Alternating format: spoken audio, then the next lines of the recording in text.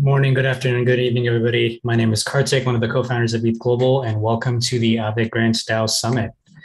So all of you are watching this thing on ethglobal.tv. This is the live platform we're using for all of the talks today. Keep in mind that as we run the rest of the talks, if you have any questions for our panelists, you can ask all those questions directly on the chat. And also everybody who logs in to the chat will get a POAP NFT token for your participation. So be sure to say hi and ask any questions. This event is organized by ETH Global. And for those of you who don't know what ETH Global is an organization with a very simple mission. Our goal is to get thousands of developers into the Web3 ecosystem. And we primarily do this by running hackathons and summits. So ETHOnline is our biggest event of the year. And so far in ETH Global's history, we have over 1,150 hackers from 77 different countries participating in the hackathon from 19 different time zones. On top of that, we're doing an incredible set of summits to talk about everything that's happening in our ecosystem. We had our first summit last Friday, which was on NFTs and creators. Today is the Aave Grants DAO Summit. Tomorrow will be our Governance and DAO Summit. And next week is filled with, or the next few weeks are also filled with amazing summits. So we're going to cover the compound grants ecosystem on the 7th. On October 8th, we're going to talk about everything that's happening in the world of dev tools. And October 15th is going to be the finale of our hackathon, where we're going to talk about all the top projects, as well as talk about the future of ETH2. So let's get into the Aave Grants ecosystem. We have an amazing setup, just set lined up today. We're going to kick us off with a couple of remarks from Stani from Aave. Then we're going to go into a panel around just the landscape around how grants are set up in the DeFi ecosystem. Then Shreyas is going to talk about the future of Aave Grants DAO. And then we're going to talk about what does it mean to successfully receive a grant from the Aave ecosystem. And we're going to have a showcase on some of the incredible projects that have been funded by the Aave Grants program. And they're going to talk about what they're working on and how you may get involved. And then lastly, we'll have Shreyas give some closing remarks on how they are thinking about the future of Aave Grants.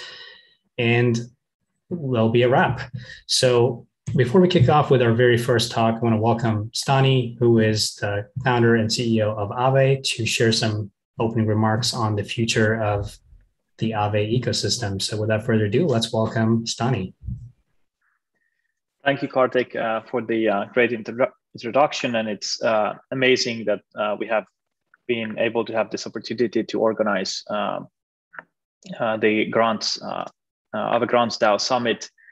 And I think ETH Global has done a lot of good work in terms of like expanding the developer ecosystem and culture around not just in Ethereum, but in the Web3 space in general.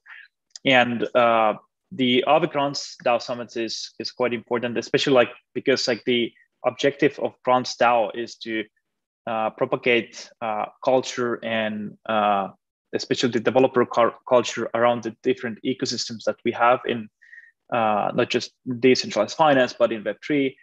And especially the Aave Grants DAO's mission is pretty much to propagate this culture within the Aave ecosystem.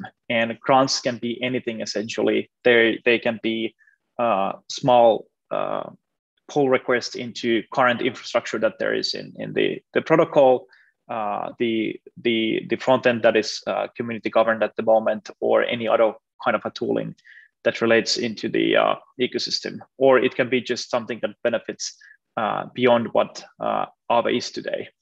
And I would say kind of like the vision for everything is that these protocols and all the tools and everything that is created in open source fashion should be owned and governed by the community, and should be something that will help and inspire newcomers and other developers to build new things, and also educate themselves and learn more about what is decentralization, why it's important, and why we need to nurture this culture.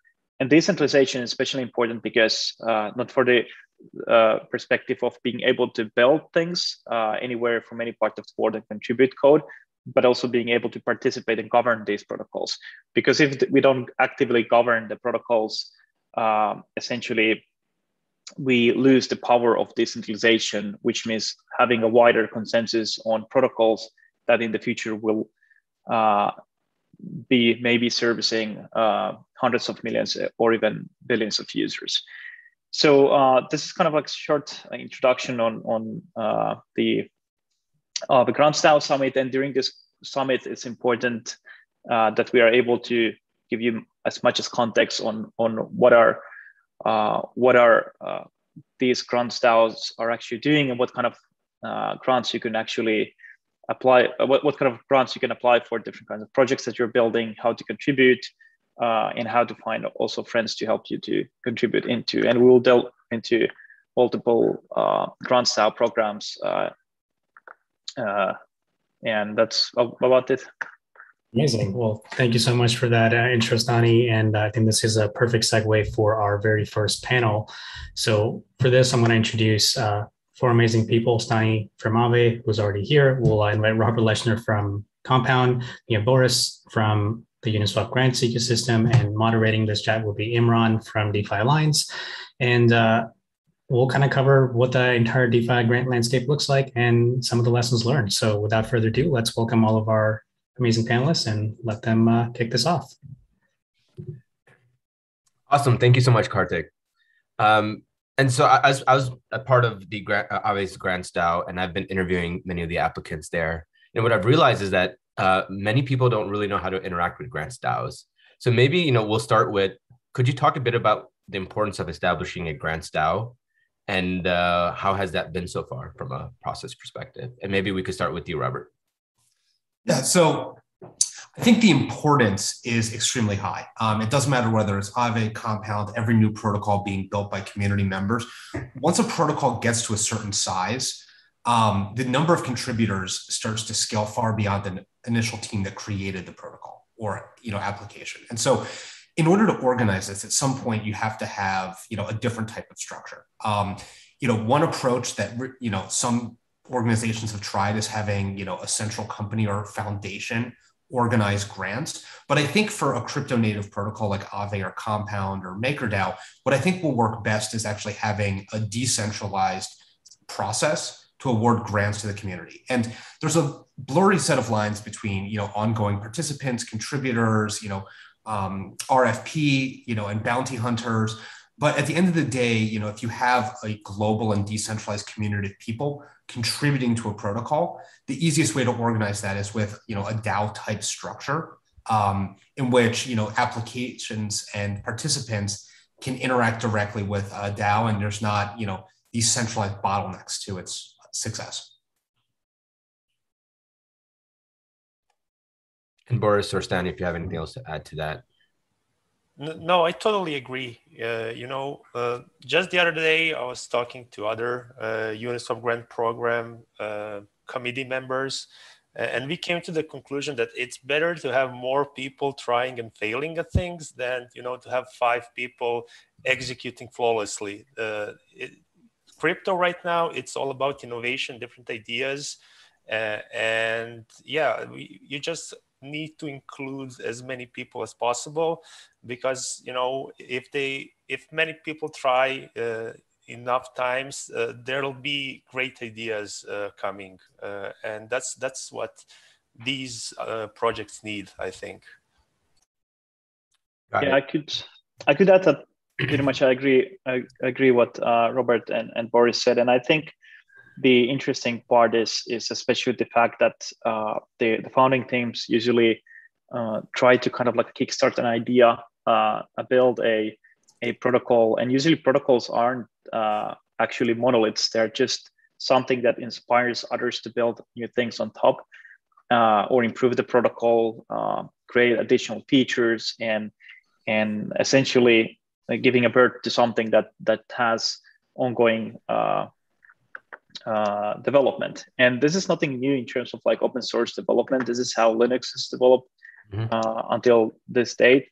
I think what's interesting is that we're just living in a time where now essentially we can, open source, open kind of like in an open system and in a transparent way, actually contribute into financial protocols that actually bring a lot of efficiency, transparency into the financial system.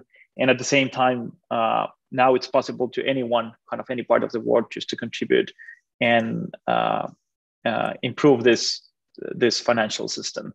And I think like what's especially important is that what the grants DAOs and all these programs are trying to achieve is that there's strong enough community to being able to take a community-owned project and being able to do the operations that is involved and also continue building.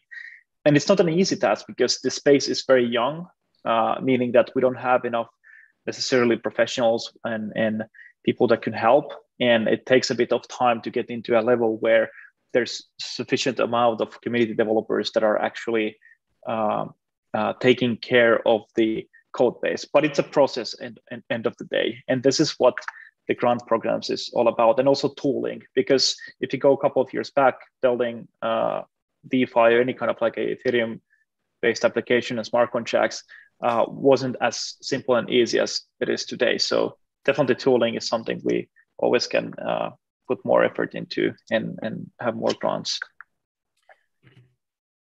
Boris, you mentioned something which was quite intriguing, which is getting as grants as to many people as possible that have a really good idea. Previously in the Web2 world, if people had an idea, they actually had to go out and get venture funding for it. But now those ideas could come to life and bring in products much faster into the ecosystem.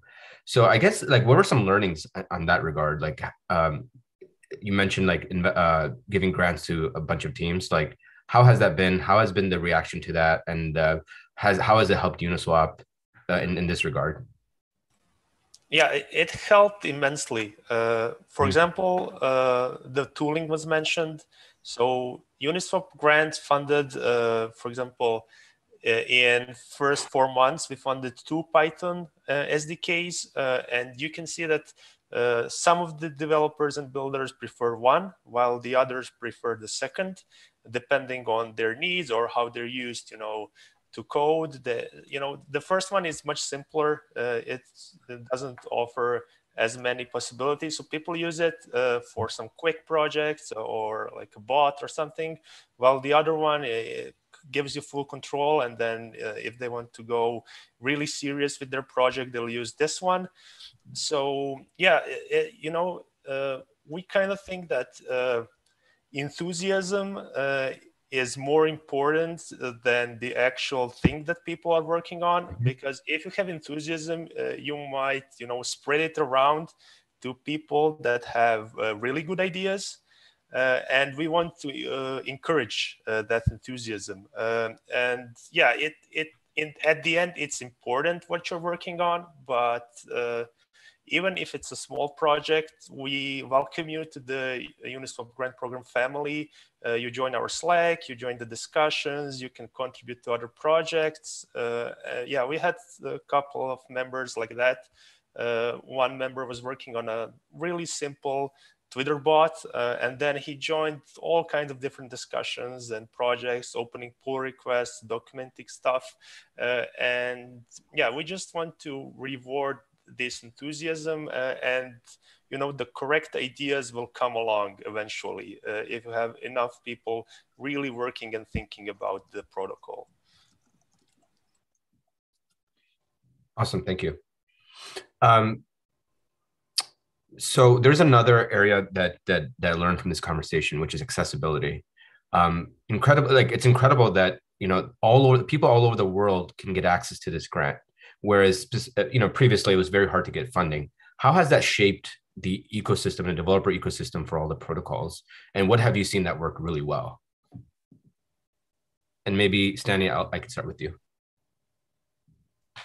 Well, I think grants programs that they aren't that super new. I mean, Ethereum Foundation had their grants program, and what I see is interesting is like kind of like it definitely sparks some innovation and give some incentives to create and contribute. So definitely it's a way to kind of like kickstart the ecosystem. And before the community grants program, Aave had its own like internal grants program, and I think we funded over 50 different grants. So I think like over a period of time, like these decentralized like DAO-based grants program will just expand, but also like it might speed up a lot of the development, and actually maybe projects that normally you wouldn't necessarily want to do from kind of like economical perspective.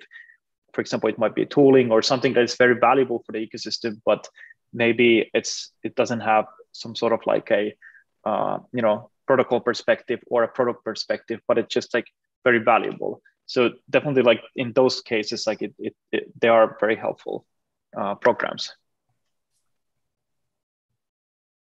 Robert or Boris, if you have anything to add to that. Yeah, I think the thing that's magical about it is that you can have people participate that otherwise would not be working in DeFi. You can have people participate with part of their time. You can have people participate in ways that they didn't think were possible before. And I think, an open program has the opportunity to grow the sort of ecosystem of, DeFi contributors in ways that, weren't imaginable even a couple of years ago. And I think that's really cool. One of the things that you see, in these grants ecosystems are contributors that are also learning new skills in order to be able to contribute. And I think, in a way, this is kind of like, the new age business school or coding boot camp, in that, you're having people, growing their, in some ways, professional careers with protocols. And this is entirely new. What I find really exciting about that is that, you can have people who are anonymous or, known and reputable entities, and everything in between contributing. And it just leads to such a different like format of participation than anything we've seen in, traditional software, traditional finance, and traditional markets. This is entirely new, and the way that you contribute is entirely new. And that's really cool. And I think it's going to evolve. I think there's going to be best practices that emerge and things that change. And I think, 5 years from now, the way, a grants organization works might be a little bit different, but the core of it is just so novel that I think, this is the future. Yeah, go ahead, Boris. Yeah, I just wanted to add one thing. So like grants program are always, doors are always open, but when giving out grants, we are really careful, to not do any kind of king making, for example. So one good example with Uniswap was when V3 was launched, then you had an opportunity to move your liquidity around to maximize the profits. And we had a lot of, projects sending application for a grant. And we thought that there's already such a big financial incentive that we shouldn't really, do something in this space this early. Maybe later, if there will be some contract audit, something like that, then that's okay. But you don't want to get involved in things like that, to skew the open sourceness and, promote somebody who maybe is just lucky that you chose him because he was early. So yeah, the grants doors are always open for contribution, but when giving out grants, you need to be a bit careful with what you're saying with that grant that you're giving out. So it takes a lot of thinking. And yeah, the projects that follow the ethos of your core project is really important. So decentralization and open source. So it's not so simple with giving out grants. Maybe there are some great projects that you think will do great, but they are not good candidates for a grant. So that's just a detail that I wanted to point out.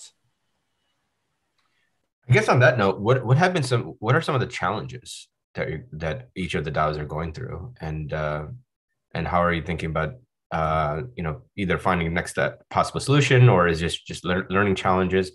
We'd just love to learn a little bit more about that. I'll start just because I have a very visible example. So, yesterday there was a new proposal that was launched in the Compound community that actually had a bug in it. And it led to a lot of comp being distributed to users that weren't expecting it and didn't, deserve it. Or, it was basically a bug that, sent lots of this, stockpile of comp meant for user distribution to random users. And this actually was a proposal that was created, specifically to solve an RFP. that was put up by, the compound grants community. And, I think this highlights the fact that you have a much wider surface area of development and contributors, and errors can occur. They can be deliberate. We saw in Sushi Swap a few weeks ago, a contributor, was malicious and deliberately tried to undermine, the protocol. And you can have accidents. And the larger the surface area of public contribution, the more risk that you add to the process, just from a things that can go wrong perspective. And I don't think this is a bad thing. I think, long term, the more contributors you have, the faster you can move and the larger you can grow. But I do think it highlights the fact that as you start to include, sensitive work into a grants process, that, the, seriousness of, additional layers of security also have to increase as well. And so I just think, this highlights the sort of technical risks of a grants process for changes to a core protocol or a critical system, whether it's a front end or protocol. Systems built entirely on top compartmentalize the risk, much better. If you're incentivizing, hey, build this module, this is purely on top of the protocol that can't, add any risk to the underlying system, that's different. But when you start to touch the core systems and enable the community to touch the core systems, it changes the sort of, threshold of risk.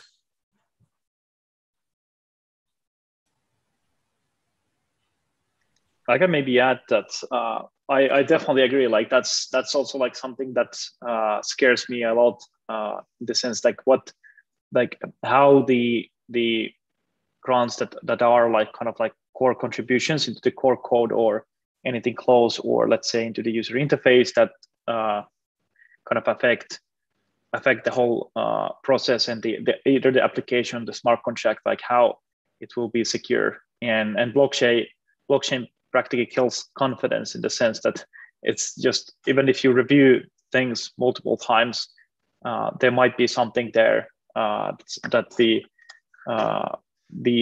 contributor didn't see or reviewers didn't see, and it happens because it's pretty much humans are coding.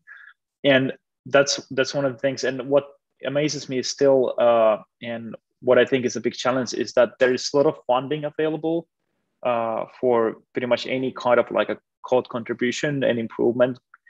But I think the market isn't yet there where, there's enough people coming in with expertise, enough diligent, and, there's processes in place where there's multiple audits and this kind of procedures to contribute very safely the code. And I think the mishmash is between having the funding is there, but then there isn't enough actual contributors and processes in place, and how to get these two parts closer together. And I think that's a kind of a challenge that we see a bit everywhere now.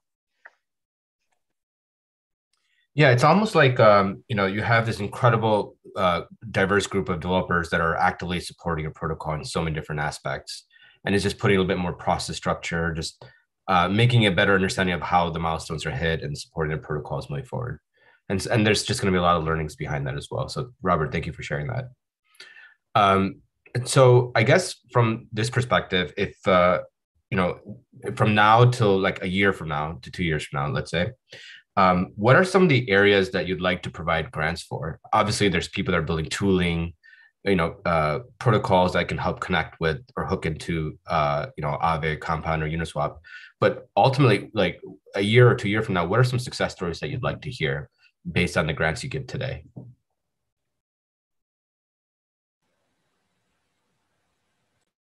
Boris, you could go first. Yeah, well, for me personally, I do a lot of community and people engagement stuff. And my goal is to lower the barrier of entry to, participate with some kind of a crypto project as low as possible. So you don't need to have advanced Solidity skills to be able to feel like you're contributing to a project and to feel part of the project. So yeah, that's my main goal, that anybody who decides 2 years from now, like this Uniswap thing looks interesting. I have this set of skills. Can I somehow, contribute to it and get rewarded for it? That answer is mostly yes, and that's one of my personal goals, to be honest. Other than that, is just to make if there will be a grant program in 2 years, that it gets within itself more decentralized. Because right now you have a committee of maybe 5 to 6 people that, yeah, everybody is really careful with reviewing applications, thinking about them, weighing all the options. But maybe make it more open so people from the outside can also do some kind of reviews and things like that, just to come up with this process of how the cryptocurrency grant program should look like, in the open source world. But it's so early that we are still trying to find the right approach. And right now it's not perfect. It obviously is not. So yeah. Stanley, if you want to go next. And I'll caveat by saying, like, I saw a really cool submission the other day where someone wanted to build out a mobile app for Aave, which I thought was quite interesting. So, but go ahead. Oh yeah, I mean that was one of the coolest ones because it's just like it showcases what Robert said, that you don't need necessarily like to be a smart contract developer and contribute, but you can just start what you actually know and go from there and learn. And something like a mobile wallet is a very good example where you can contribute from kind of like Web2 perspective and just like connect the Web3 components. And that is why like I've seen like in the future, the more there is like low hanging fruits, the more we get developers in, because it's easier to make contributions into something that is less complex. Also because like many of the newcomers might contribute like on their spare time, and they might be working in a tech company on as full time. I think in terms of like what could be a successful idea is that we have actually people, developers, might be community members that are working for DAOs directly, but also working in an inclusive way where they're contributing to different kinds of DAOs. So let's say we have a developer that is making code contributions into the Compound ecosystem, makes the same way into the Aave ecosystem, Maker ecosystem, and Uniswap ecosystem. And we have like this kind of like a inclusive way of building these protocols together. Like that will be like very successful path in terms of like how you could participate in the future as a community member. And I think that's the way to learn more and kind of like not just learn more technology but learn also ecosystems and culture. Yeah, that's actually an interesting point, because I've seen many applicants that come in that actually bring in like create like dashboards for Aave, but they also do that for Compound and others as well. So it could be really cool to see something where we'll see a contributor that's actively supporting many protocols, and there could be some sort of like shared incentives of like supporting this from a grants perspective. But Robert, feel free to add. Yeah, I just want to echo what everybody else said. Strong points.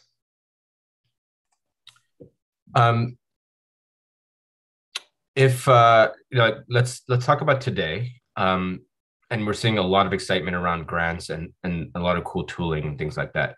What would you like to see, like if you had to divvy up all the kind of sectors that we could support, whether it's tooling, whether it's DeFi or just protocols that are hooking into into the protocols, and other miscellaneous services, what area is most important for each protocol? Like if you have to give it your like 6 months. I know I've seen like Compound's RFPs, and I think that's a really good way to signal to the community of like exactly what you want built.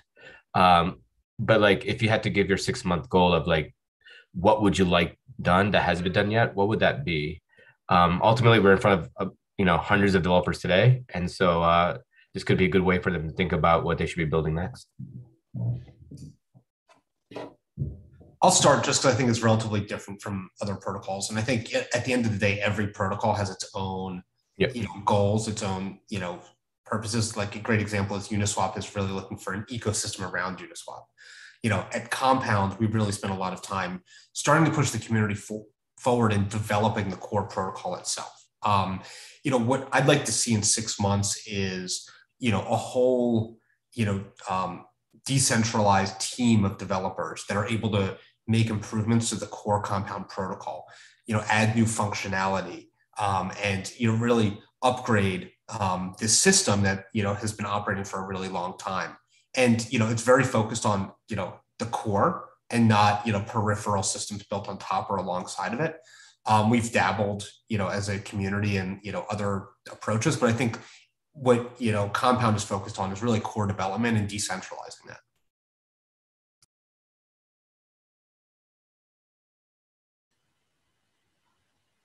Yeah, so maybe I can continue. So Robert is right. Uniswap is not looking for core contribution. It's more looking for everything on the outside.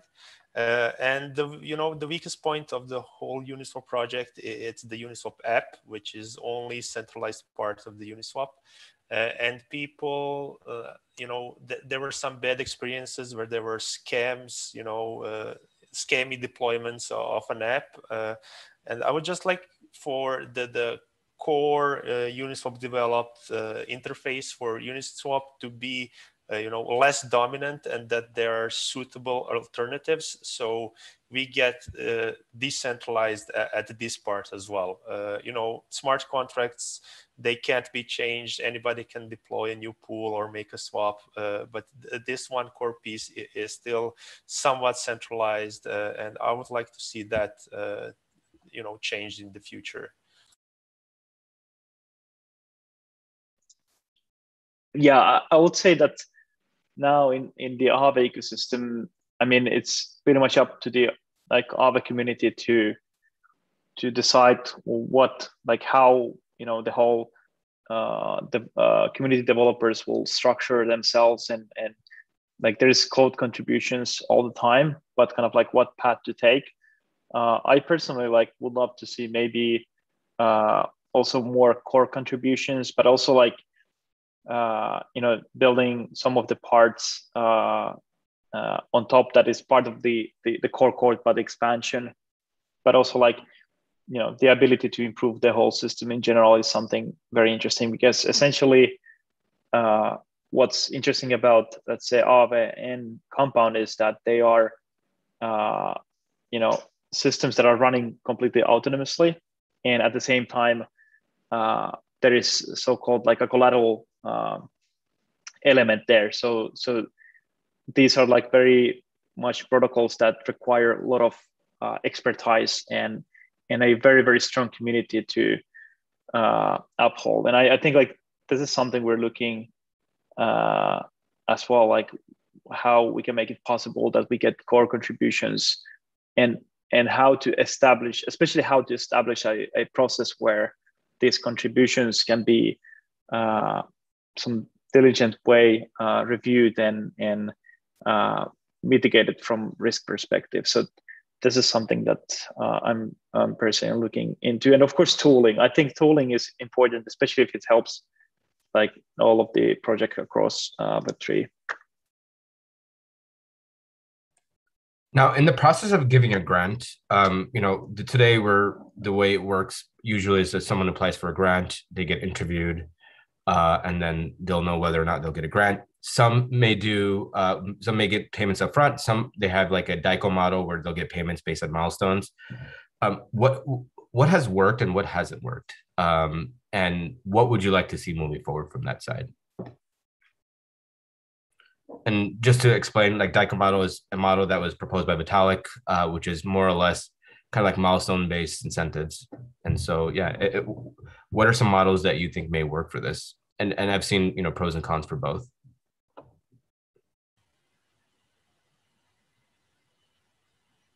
Well, I can quickly jump in. So there is definitely DICO model is interesting because, I think the issue why DICOs hasn't picked up maybe is because of the name and the association to ICOs a bit. But, I've seen, for example, in the Aave Gotchi, ecosystem, they have a DAI coin. It's interesting, like how kind of like there's like a tab where there's monthly payment for the Genesis team there to develop the metaverse, but at the same time, nothing stops to create another kind of like a tab to develop some other part of the ecosystem. So I definitely agree that the milestones are a good way to compensate. But also, I mean, if there is trust involved and contributors are committing into the ecosystem, what can be done is just like a lump sum payments. I also like the ability to stream payments, and I think we've been looking into Superfluid, and I don't know, Robert probably can explain more, but I think Compound has this streaming as well going on. Yeah, we have a system internal to the Compound protocol, which looks very similar to that, which does streaming, where you can have basically a streaming comp grant. And there's obviously external tools, which might be long-term an easier approach because it doesn't have to become part of the core protocol.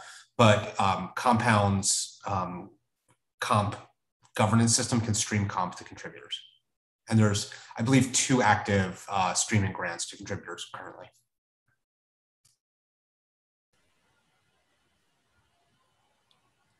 Yeah, for Uniswap, the different models work differently, and like there's not the right approach. I think it all depends on the situation and what the project is. But just today we had like a wave 5 announced of the Uniswap grants, and you'll see like 4 or 5 continuations of a project. So we agreed on the feature set for the initial grant, and then that grant went great and a lot of success around it. So we continued support of it. So it's somewhat like a DAICO model with milestones, but not exactly.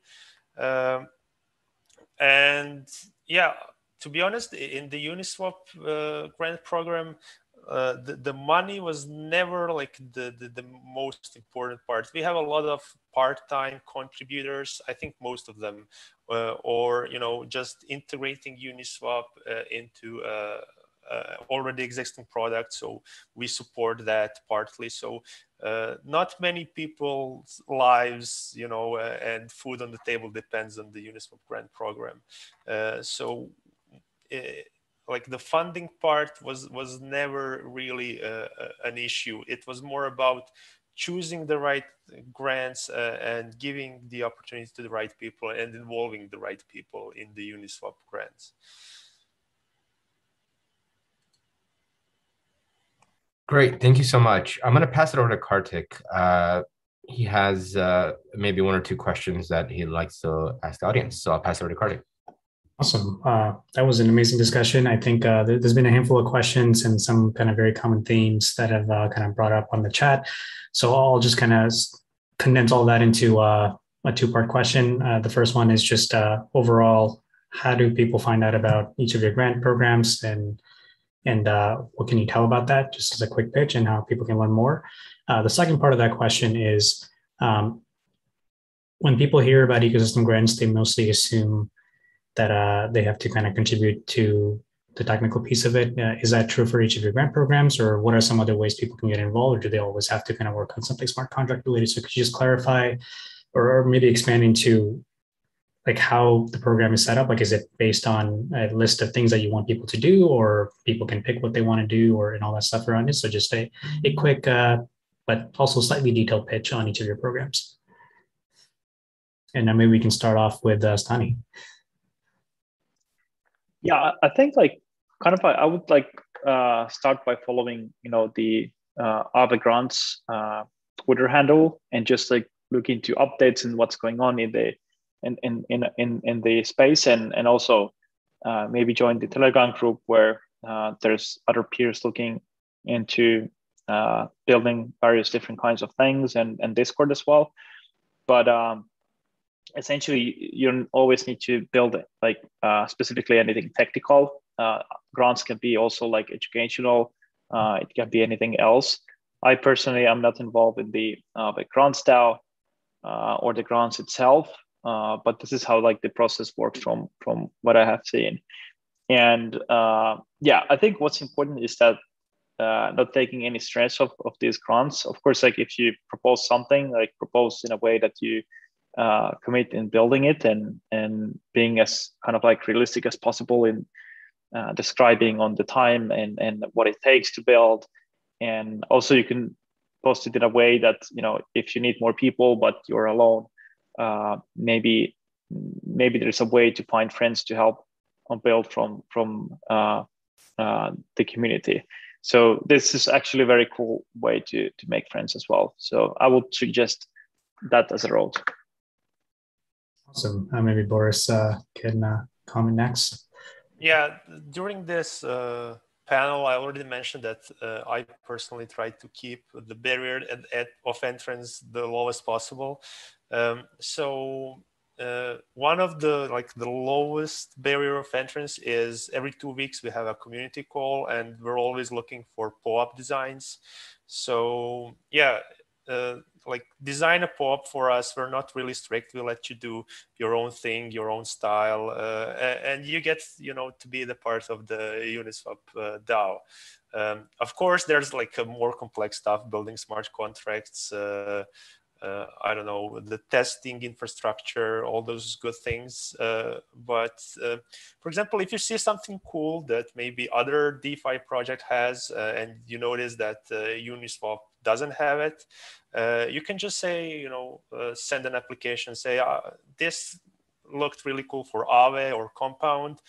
So I can create you this thing for Uniswap. So you can steal ideas, for example, a little bit. And yeah, there's no rule to it. If we think that the greater, you know, community will benefit from this, we will support it. You don't need to be only Solidity developer and know the Web3. So that's my answer to it. Amazing. And I guess we'll close this out with Robert. Yeah, so anyone can get involved in compound grants. A lot of the outlined work right now is technical in nature, but there's always a lot of opportunity for those who are not technical to participate, whether it's in analyzing markets or interest rate models, or, you know, playing on the economic side. You know, creativity is welcomed. You know, you can see a list of RFPs and, you know, opportunities that are available on compoundgrants.org. And there's also an active Discord channel devoted specifically to grants in the Compound Discord. And, you know, fundamentally, if you're interested in participating, you know, DeFi is an incredibly welcoming place. There's no right and wrong approach. I think we're all figuring this out as a community and as a society and as a series of DeFi protocols together. So if you're excited, check out Compound, check out Aave, check out Uniswap, check out all of the other programs that are out there. You'll find something exciting and, you know, hopefully a really good opportunity to participate and contribute. That's an amazing note to end on. And yeah, I think the important thing is that everybody's figuring this out live, and that just requires a lot of experimentation. So I think just getting involved helps you figure out what the right model is. So that's kind of where we're at. So thank you so much for that amazing discussion. And thank you so much, Imran, for facilitating. And with that, we are ready to move on to our next talk. And the next talk is going to be about covering the future of Aave Grants DAO. So we have Shreyas, who is going to be talking about all the things that are happening in the Aave Grants ecosystem and how everything is set up. So without further ado, let's welcome Shreyas.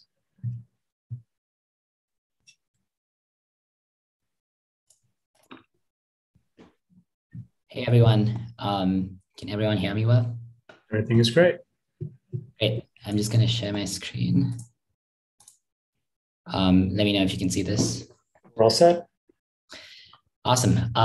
So yeah, really excited to be here. I think I started my full-time crypto journey actually with an ETH Global hackathon, building something on Llama. So it's really cool to come back and speak here. And I think we've seen this with Aave Grants too, but there's an amazing influx of developers and talent here, and it's a really amazing onboarding experience for someone into Web3. So Yeah, really stoked to be here. I'm the program lead for Aave Grants DAO, and I also am the founder of Llama, which helps DAOs and DeFi protocols manage their treasury. So one thing I thought would be interesting to start with is something that influenced my thinking of crypto protocols and ecosystems. And this was a post by Lakshman Shankar from the Ethereum Foundation, where he compared crypto ecosystems to natural ecosystems, and he was talking about how biodiversity is just as important in crypto ecosystems as it is in natural ecosystems, and that the reason why Ethereum as an ecosystem is kept alive is because of this constant influx of new developers and builders in this platform, and when that dies and when the sort of genetic variation of the Ethereum ecosystem is stopped, Ethereum will die. And I think of other protocols similarly, where ecosystem development is sort of at the heart of really what makes a protocol and a community thrive. And ecosystem development includes sort of this community that's building the protocol, and all these other like integrations and support and culture and a bunch of other things around the protocol. So that's influenced, I think, how I've thought about the mission at Aave Grants and how we approach it, which is building this thriving ecosystem of contributors building on Aave. And we are a team of 9 reviewers plus 2 to 3 other folks on staff, and we basically provide projects, grants to projects and ideas and community events that benefit the Aave ecosystem. And we're quite open-minded to what that could be. We have a list of RFPs on our site, but we're very open to people coming up with creative ways that they can have benefit the Aave ecosystem and the broader sort of crypto ecosystem, because anything built for on Aave is open source and can really push the development of the space generally. So summary of the program, we launched in May 2021, and it got overwhelming community support. I was on the other panel. It's quite clear that grants programs are really a critical piece of what to do with the DAO, with especially after a certain size. And it's probably one of the most obvious use cases of what to spend treasury money on. When you have hundreds of millions of dollars in assets, you want to spend on some way to grow and maintain the protocol, and build this ecosystem of contributors doing that. So the plan is to have a pilot program of 2 quarters that ends on November 10th, 2021. The budget that governance has given us is $1 million a quarter. And the hope is to expand that budget after we go back to governance with the work we've done so far. I think with the projects we're funded, there's definitely a case for a larger budget, especially if we need to support, I think, some of the events and some of the sort of sponsorship type work, which right now is being done by the Aave company. So yeah, look forward to that over the next few months.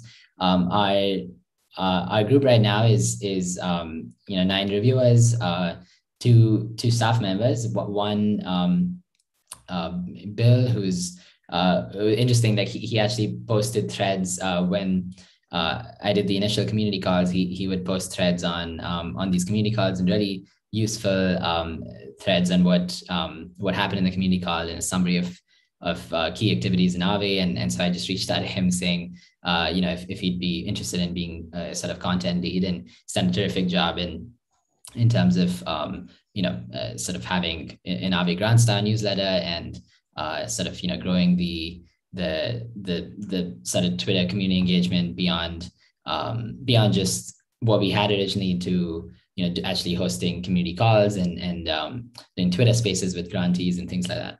And then we also have Neil Shroff, who works on grant ops and ways to actually make the process much more efficient.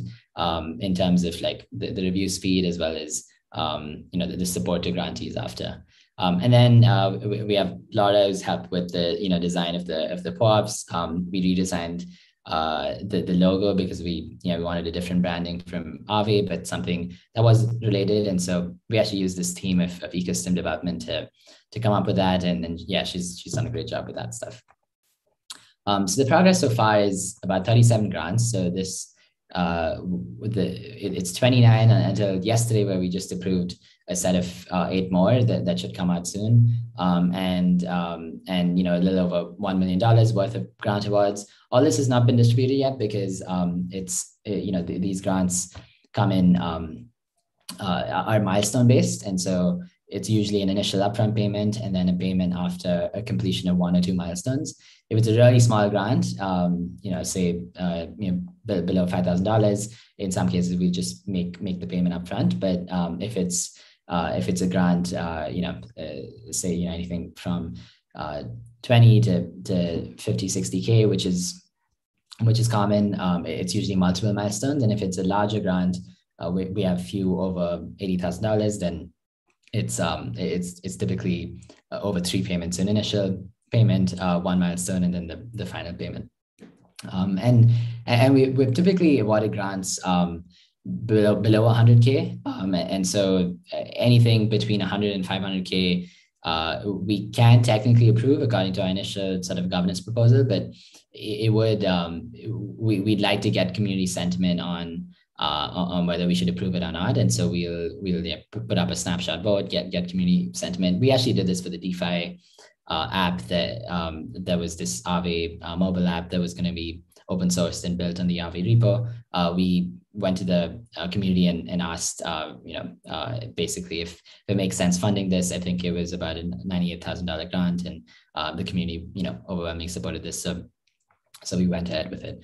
But yeah, the idea is to pretty much support like any projects that really benefit the Aave ecosystem. The focus is on things that are can show some are realistic, are possible to actually do, and can show some some positive outcome for either Aave users or Aave governance or just like processes for the DAO. So yeah, here are just a few examples of projects that have like actually shipped and launched and done well. Like on the left side, you have Flipside Crypto, which has built some cool analytics and building. They have this community enabled analytics system that I think has really helped with improving the sort of data accessibility for things that happen on Aave. We have Symphony Finance that provides like yield on limit orders and uses Aave to do that. Rabbit Hole had some cool tasks, sort of rewards for completion of tasks actually on Polygon. I think it was completed within a few hours or something like that. And so it was cool to see the demand for something like that. And on the right side, we have Gelato Network that basically built a really neat solution for to prevent Aave users from getting to these really costly liquidations, where they would, they'd have something unique on the smart contract side to adjust the positions to prevent those liquidations, which a huge value add for Aave users.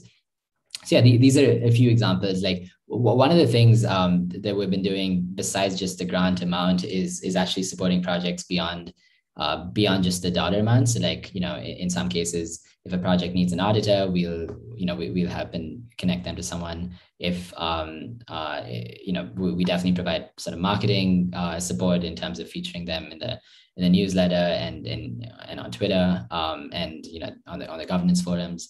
If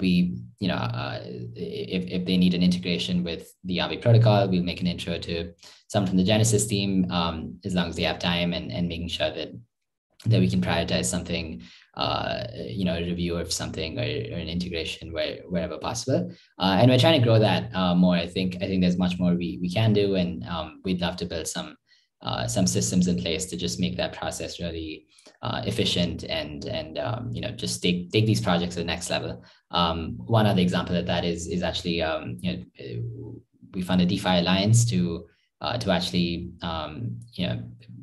continue their accelerator program for 2 projects from the Aave ecosystems, and it would be really cool to take some projects that have come out of the grants program, especially at a nascent stage, to the next level with additional support and funding if needed, or specific sort of expertise type support.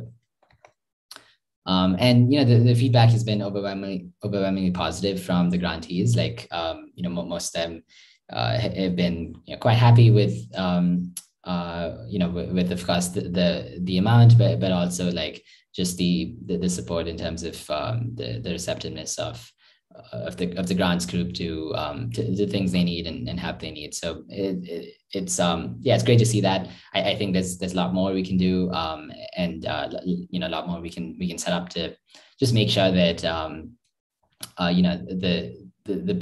the projects that we fund actually like not just execute, but also like achieve much more than they initially set out, even if that doesn't mean something that the initial scope of what was laid out with the grant, but just like build this group of people that will continue to return to Aave in some way, even if they temporarily don't. And so the idea is, as we get into, I'll go here first. So we get into the future of Aave grants. Like the way I think about it is, we really want the current set of grantees to eventually like have a say in the approval of these future grants. And that's how we build this grants DAO, which is through the set of contributors. So if we right now have like 9 people reviewing grants, like we eventually want to have, we're setting up the processes, right? So that eventually it can actually scale to many more people having some sort of say on what grants get approved,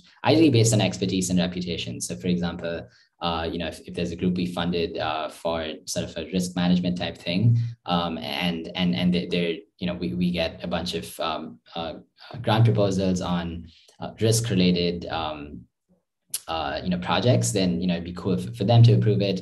It'd be cool to have some sort of reputation weighted scoring for something like this, and slowly build out like the membership for the grants DAO, and the almost like I think of it as if the people who have a reputation in the Aave ecosystem, which is people who have built for Aave, will have some rights over treasury spending power, which is kind of different from maybe the typical token holder vote, which will be dominated by investors who hold a lot of tokens, or the core teams. In this case, you could actually move to a case where treasury spending power is allocated more to people who are actually contributing and building and have a reputation in the protocol, which might be a different set of people, might overlap.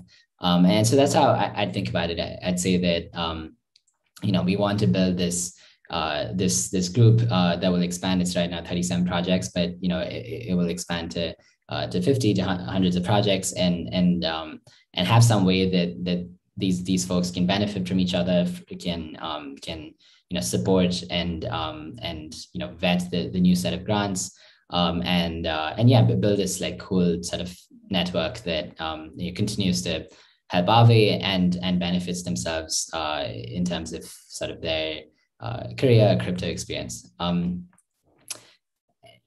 Just a little bit on some of the content work that we've done. Like we've published 15 issues of this newsletter, and it's actually a really cool way. I would say if you don't know anything about Aave, or even if you do, like I still find it useful that I'm quite involved with Aave, like to just get a sense of what's happening in the community. And Aave actually does a lot, which is something I love. Like it has a strong culture of bottom-up experimentation.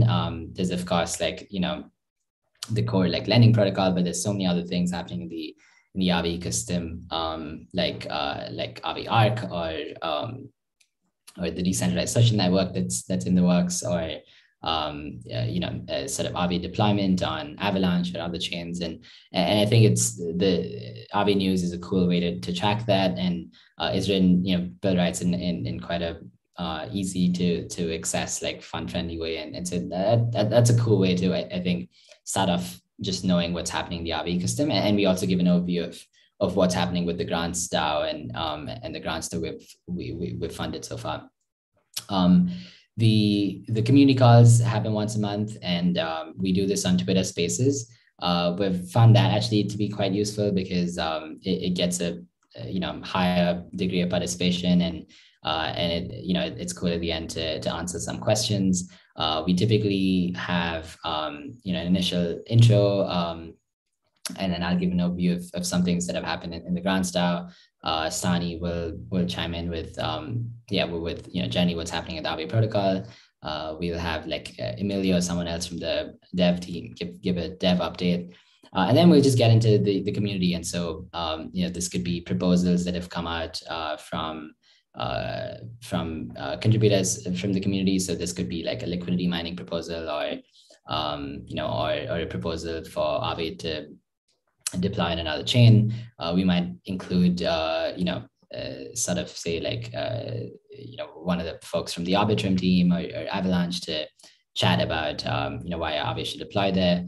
And then we feature a bunch of grantees who have gotten funding or are still in the iteration phase, and just to learn more about what they're building and get questions from the community. And so I think the community calls are usually always quite energizing and give a good sense of what's happening with Aave. And we've also started these AMAs with grantees and with other community members, where this is separate from the main community call, but it's just getting a deeper dive into who the people are in the Aave ecosystem, and how we can actually get to know them better, and just again, like form connections between different people in the ecosystem, so that they can actually help each other and take what they're doing to the next level. Great. This is kind of all I had. Like this is sort of a summary of some of the projects were funded, but I'll stop there, and happy to take any questions if there are any. If not, we can sort of move on. Sure. This was awesome. There's a couple of questions around just sort of your learnings from the past few months. So I think you kind of talked about the new plan, but maybe it'd be good to dig into sort of what you did to come up with this new plan. Like how'd you go about getting feedback from all the other grant programs out there? What did you learn in terms of like how things were set up for everybody else, and some of the lessons learned? And could you just walk us through some of that decision-making process and how you think the changes you've adopted are going to help address some of those existing issues? Yeah, sure. So I think in terms of like the next evolution of grants, it's still definitely like in the works, and like where this is like, I would say it's still a work in progress.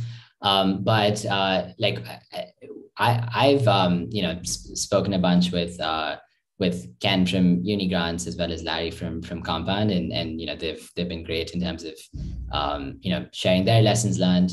And I think there's a lot of similarities between our grants programs and some differences, I think, just based on the way that Aave operates. And so I think the way I've gone about it is like thinking through the sort of talking to projects and seeing like what's actually helped them and what's not, and things that they sort of value and appreciate, and ways that that can be improved. And so one of those things is definitely like the post grant support, in terms of like having projects with doing things like sort of getting auditors, or getting connected with the Aave Genesis team when needed, or just someone like some of these are really young teams and have no sort of social capital in the ecosystem, and so just like bridging that gap where we can. And right now it's been sort of done like really personal on a one-on-one type basis, but I think there's definitely scope to systematize that and make sure that we actually actively reach out to projects even before they do, with asking them for the help they need.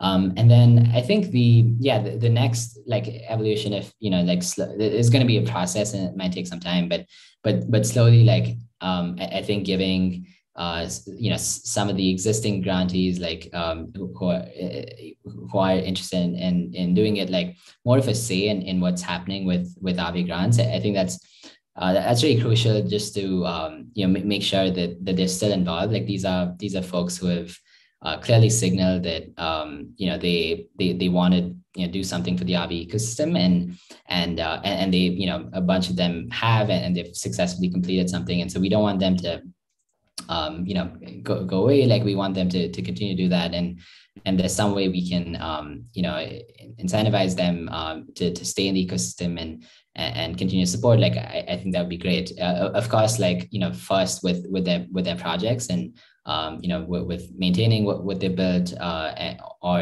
having a way that that they can transition to other groups who can do the maintenance. It's of course like helpful that all this is open source, so that makes it a little easier. But there are cases, of course, where a project's built and then something goes stale after a few months because the original team sort of isn't there. But yeah, the goal is to make sure that these projects continue to engage with Aave after the initial grant, and I think having them have a say in the future grantees is one really cool way to do that.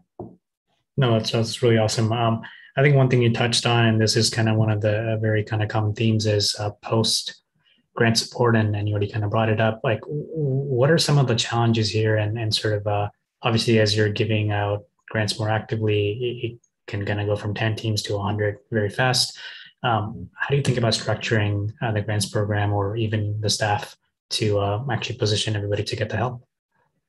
Yeah, it's a good question. I think one of them is marketing and just ways, like I said, like some of these projects, like they might be an anon project, or someone with like very, very little social capital, and they might build something really cool, but they actually need users, and they need the Aave community to be aware that they built this. And so we really try to make sure we push that. So we'll invite them to the community call.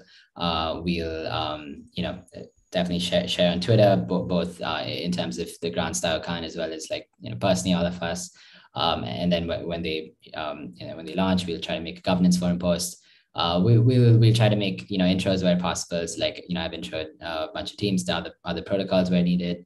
And so yeah, it's sort of the personal help, but I would say just helping use some of the social capital that we have to make sure that really interesting projects get the attention they deserve. And what's great about the crypto ecosystem is that everyone's really, really receptive to this, and it's definitely early enough days where right. everyone's down to sort of try out actually take a chance on someone relatively new. So I'd say marketing is one. The other ones I would say are more they sort of differ by projects. Like few projects have asked for help with getting auditors. I think few projects have asked just for sort of technical sort of smart contract architecture type review, and having someone getting connected to someone who can do that. A lot of times it is, I would say getting connected to XYZ person, either from the Aave Genesis team, or from sort of outside, and helping them with that. But yeah, there's more we can do, and I think it would be good to come up with one sort of survey Aave grant members, but also just come up with a these are actually 3 to 4 things we should just do as a default for all projects, and then if there's something additional we can explore it case by case. No, that makes a lot of sense. And I guess, does that mean this is how the RFPs are set up for Aave Grants? Who comes up with what is important or should be funded or we want to work on, and what's kind of the process of prioritizing or getting something on that list? Yeah, so we've sourced that list from the sort of Aave community, basically the governance forum and things that come up in the Telegram group. And so, we sort of source it from there. We source it from the Aave team. There's a bunch of things that, they might want to build that they don't have time to build. And it's, we'd love the community to engage with building that. As we speak to a bunch of these projects, like there are ideas that come up that we have that might, sort of direct, that might just like help an existing sort of integration or something like that, and we would put that up. But I'd say that the top ones right now listed are a governance front end on Aave that's open sourced and built in the Aave repo. That's something that's high priority that we're looking for. Basically a simpler UI for like anyone. Right now, if you're technical, it's relatively easy. If you're not technical, it's not straightforward to actually make a governance proposal, and so make it easier to do that.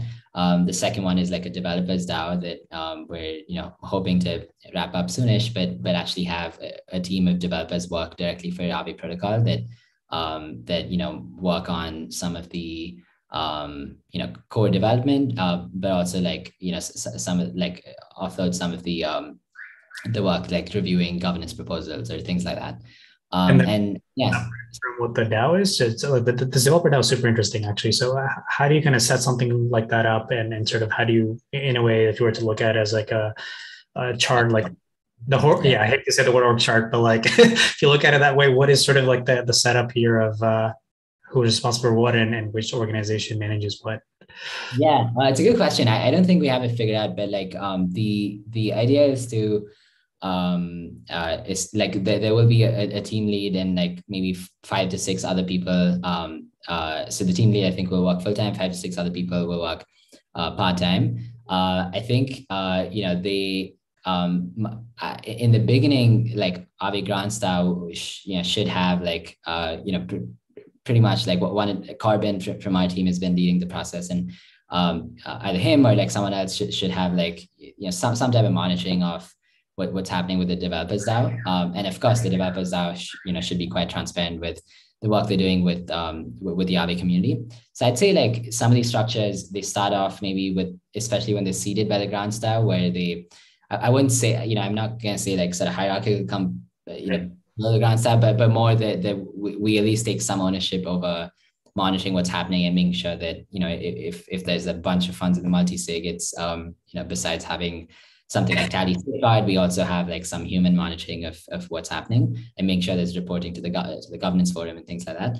But I think eventually, like the pathway is like you have these like sub DAOs that come out of Aave Grants, but then Aave Grants DAO, but eventually, if they're successful, they just get directly funded from the treasury and report to Aave DAO and there's a mechanism to do that. And maybe you see like these, you see dozens of these DAOs that can actually that coordinate on some level, that can function independently to some degree, but are able to report to governance and continue that way. But yeah, I think the structure of this is still TBD in terms of what works. I think we need to experiment with it, and I don't, especially with the larger projects there hasn't been too much of this, and so it's cool for us to pioneer something like this. But there'll be some mistakes along the way, and we can change the exact structuring of this as we go.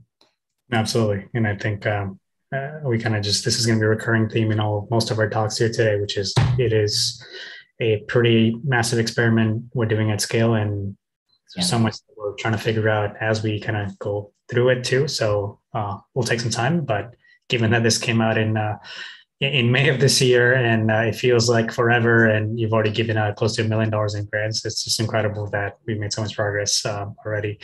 I want to also give a special shout out to Bill on the chat, who's been really been incredible at answering all these questions. And for those of you who are interested in learning more, especially about what's happening in the Aave ecosystem, be sure to subscribe to aavenews.substack.com, because that does cover all the great things that are happening. And I know we're getting, I do want to ask a handful of other questions, but I feel like it'll probably take away from another talk that you have in about an hour, which is on how do you actually successfully receive a grant from the Aave DAO committee. So we'll save some of those questions for that. In the meantime, I want to thank Shreyas for that amazing overview, and we'll move on to our next talk. So thanks, Shreyas, and we'll see you soon. Yeah, thanks, Karthik. All right. All right. So with this, we are ready to move on to our next segment. So we are running 5 minutes ahead of schedule. But what we have up next is a ecosystem showcase of some amazing projects that have been funded and supported by the Aave Grants DAO. So what we'll do is we'll kind of call up all these 6 speakers that are going to talk about who they are, what they do, and how you may be able to get involved.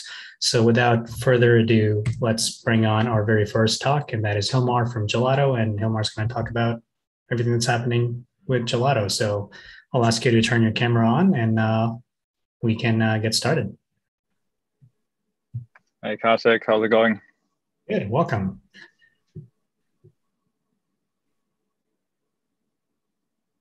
Let's do it. You guys hear me all right? Yes.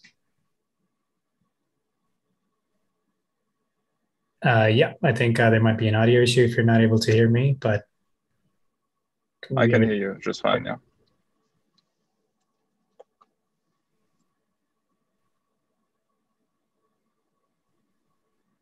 So it would be great to learn more about Gelato, and you can just take it from here. Yeah, sure. So yeah, I work at a project called Gelato. Gelato is a protocol that automates smart contract executions on Ethereum and on other networks. And yeah, basically we help developer teams to automate certain aspects of their dApps, kind of like taking away the burden of all the DevOps related technicalities that come with running sophisticated financial products on public blockchains. And yeah, we received an Aave Grants DAO grant some time ago to help build out a cool product, which is available on a website called Kono Finance. And that's basically automate, like paying back debt positions and preventing liquidations by kind of like periodically always selling some of your collateral off for the debt that you borrowed, and then paying back your debt periodically to avoid getting liquidated and having to pay liquidation penalties. And yeah, that's basically what we built with the Aave Grants DAO, and I appreciate the support of Aave there a lot. Amazing. Yeah, I'll kind of do some Q&A here as well. So let's kind of go deeper into what Gelato is. You've obviously been part of the ETH Global side as a hackathon participant for the past few years, and you've kind of learned so much about what's happening in this ecosystem. And I think I remember just chatting with you a while ago, and you kind of also got into the Aave ecosystem a bit early. So just walk us through how Gelato is set up. What was the need for you to build this thing, and sort of just everything that's happened the past year and a half? Yeah, so yeah, things developed fairly quickly. I think like 2 to 3 years ago, I was still going to hackathons at ETH Global, hacking on some funny interest rate swap use cases. We're using ETHLend back then, or now Aave. And so yeah, I was always kind of like fascinated and try to kind of like build more sophisticated financial applications, also like options on DeFi.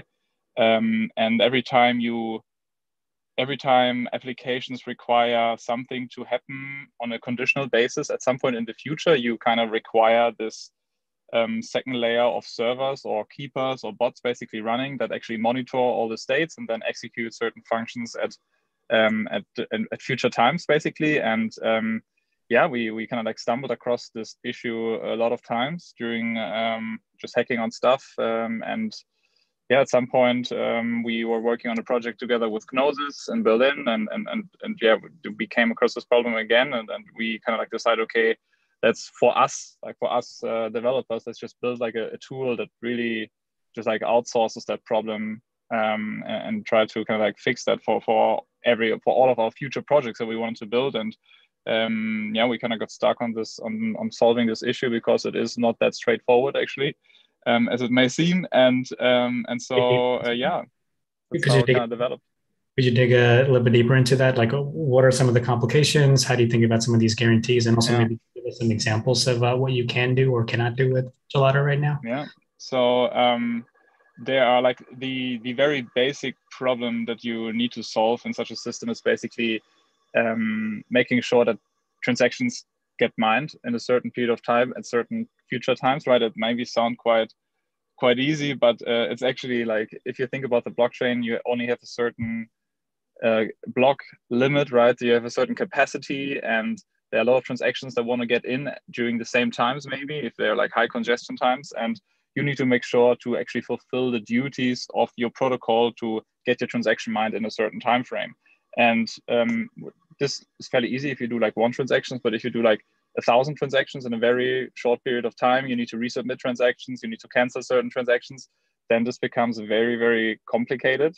And doing this on one network, on the Ethereum mainnet, might still be okay, but if you then have your application deployed on Phantom, on Polygon, on Arbitrum, on Optimism, you suddenly have to run nodes on all these networks. You have to deal with like RPC issues. Running full nodes on most of these networks is nearly impossible for like the average development team without like a full-time DevOps team around it. So yeah, they're like very infrastructure related problems that you have to solve first of all. And then there's the whole issue about, okay, then you are kind of like the only one running this bot, right? And if your company kind of like censors or acts maliciously or just kind of like goes down for whatever reason, right? Then your whole application, this decentralized application you build, is now not functioning as intended, right? So similar to kind of like how the graph picked the kind of like reading data from the chain problem, we picked the writing data to the chain on the conditional basis problem, basically. And yeah, we want to provide developers with just this infrastructure piece that is decentralized, that is censorship resistant, that kind of like runs also when Gelato, our core team, at some point in the future is not there anymore, right? That they kind of like can rely on. And this is, it takes a bit of time. We are not there yet, but yeah, one step at a time. This is great. And then I was going to say, I think in closing, I guess one obvious thing is that most of the people that are watching this thing and participating in ETHOnline are developers. So as they think about their hackathon projects, can you give them some sort of thoughts or suggestions on how they might be able to use Gelato, and then what are some of the things that they can do? Yeah. Problematic. Sure. So every time your application needs to execute certain functions at future times, be it like every 10 minutes, or be it when Uniswap prices rise above a certain threshold, right? You would normally be required to kind of like spin up your own server and kind of like try to get these transactions mined. For POC that might work, but like in production that rarely does. So rather than just do that, I would just encourage you to go to app.gelato.network. There you can literally just input the contract address of the contract you want to automate. Then all like the functions appear, and then you can just like select the function that you want to automate, and you can write a resolver contract that defines upon which condition you actually want that contract to be executed. You can, for example, say, hey, every hour, or you can say when the balance of this user is greater than X, right? And then you just deposit some ETH to pay for the transactions, and then, or like some Matic on Polygon, for example, and then that's it. And you don't need to worry about running any infra. It should work right away. And if it doesn't, let us know. Come to our developer chats on Discord, and we can help you out. Amazing. Well, hopefully everybody got excited about that, because there's a lot of automation and scheduling you can do, and there's so many interesting applications with that in DeFi. So thanks so much, Ilmar. And for those who are interested, it looks like Bill's already posted a comment on how you can learn more and how you can find out the documentation for Gelato. So thanks again, and we'll move on to our next demo and showcase. And for that, I'd like to welcome Eric, who's going to talk about Omni Analytics. So Eric, whenever you're ready, cool. Ready to get started. Awesome. Hi, everyone. Hopefully you can hear me okay. I'm going to go ahead and share my screen as I have a couple slides. And so I'll talk about our project. So basically for the Aave Grants DAO, what we did is we were building what we call like an intuitive and extensible analytics framework for the Aave ecosystem. That was part of the work we did. And so I just wanted to start by kind of talking more generally about Omni Analytics Group. I'm the chief data scientist at Omni Analytics Group. And basically we're a boutique data science firm, and we specialize in machine learning, data analysis, AI, and recently cryptocurrency. We've actually been active in the crypto ecosystem now really for a number of years, but especially in this last year. We built tools for the Ethereum Foundation, Numerai, Uniswap, Gitcoin, Pool Together, and many more. And we have a little following on Twitter, and 5,000 plus people. They like to kind of hear about data science, crypto related topics, and basically the goal underpinning what we do. It's always been about the power of data analytics and data-driven decision making. And so that includes things like insights from statistical modeling, EDA, exploratory data analysis, dashboarding, app development. And our whole goal with what we did for the Aave Grants DAO is we wanted to bring some of this to Aave and the broader community. And so this was basically our focus, and it's still ongoing, but we basically broke it down into a 3-tiered kind of process. It began with a mainnet Dune dashboard. We later were sort of contracted into doing a Polygon dashboard on Dune, and we followed a really similar structure. I'll show you both of them in just a moment. But then we wanted to take it a step further. So basically, we love Dune. We love the platform. For those of you, who are familiar with it, it's just such a great way to collect data from the blockchain, display it, and look at trends and growth trends over time. So we love Dune, but we were thinking, what can we do to take this analysis to the next level? And by our day jobs, what we usually work in is in R. And for those of you who are familiar with the R language, it's effectively a statistical programming language. It has all kinds of toolkits, packages, libraries that can be used to do some pretty cool analyses. And we thought, integrating with the Covalent API, where we can pull Aave data, produce a customized dashboard, and really take this to the next level as far as the flexibility would be what we can do to broaden the appeal of the work we've done. So let's take a look. I'm going to first show you the 2 Dune dashboards, then I'm going to show you the R dashboard and just give you an idea of what we have here. So let me take a look at this. So this actually, let me go first to the mainnet dashboard, then I'll show Polygon. So this is our first Dune dashboard, and we structured it in such a way that we wanted to present what was the essentially the most important information up front. And really, this is like, illustrating the growth of Aave as a platform up front. And we sort of broke it down into these categories. So basically usage metrics, where you can see like daily active users, new users of the platform, number of transactions on the platform. And then we basically have a whole section where you can see volume metrics. So this is things like deposit volume, flash loan volume, borrow volume, liquidation volume. And we sort of have this consistent structure where you can see there's always a counter, and that counter is like 1 day, 7 day, 30 day, and then the total volume. Along with it, we have time series. So basically you get an aggregate metric of each, and then you get a time series metric where effectively that gives you a view of how the growth has taken place as a function of time. One of the challenges and things that we just had to overcome is Aave, there's basically V1 and V2 versions of the contracts, and we aggregated this so you can see it dates back to June for the V1, and then I think since December for the V2. And these queries, unless where indicated, are all at the aggregate level. You can see this dashboard has quite a lot of statistics, but we tried to keep it consistent, clean, and the relevant stats like really prominent. So that's our mainnet dashboard. The second one, and I won't take too much time on this because you'll notice it's quite similar, and that was by design. We basically rebuilt the dashboard for Polygon. And so you'll notice most of the same metrics. Some of them are still pending. Some data has recently been added to those tables that have enabled more, and we're still working on some more. But a similar structure, basically all the metrics targeting the Polygon chain. So same idea there. Okay. And then finally, I want to show you our start on the R dashboard. So basically what this is here is R Shiny. So those of you who are familiar with it, basically Shiny itself is a way of turning an R analysis into an interactive web application.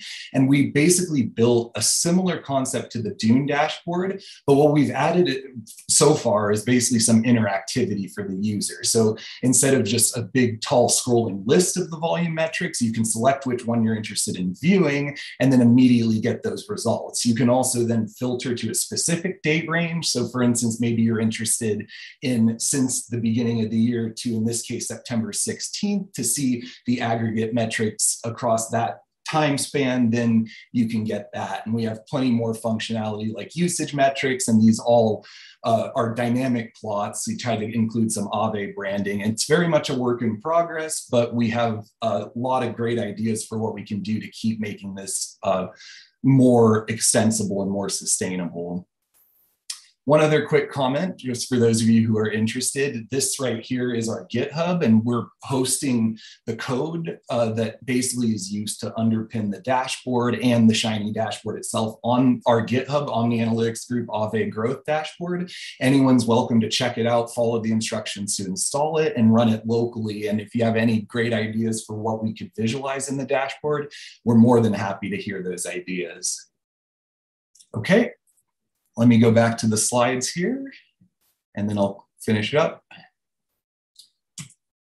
Okay, so in conclusion, really what it comes down to, we're firm believers that when data underpins like the decision-making process, organizations run more efficiently. And so we really wanted to build upon the analytics done in the Dune dashboards, but with the R code, we're exposing the analysis to a wider swath of users. We're interfacing with the Covalent API and exposing that growth data in a way that really the whole community and other developers can access and explore themselves.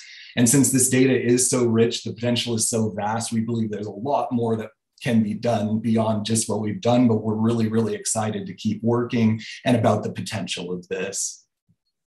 And that's all I had. Thank you so much. And if there's any questions, I'm happy to take them.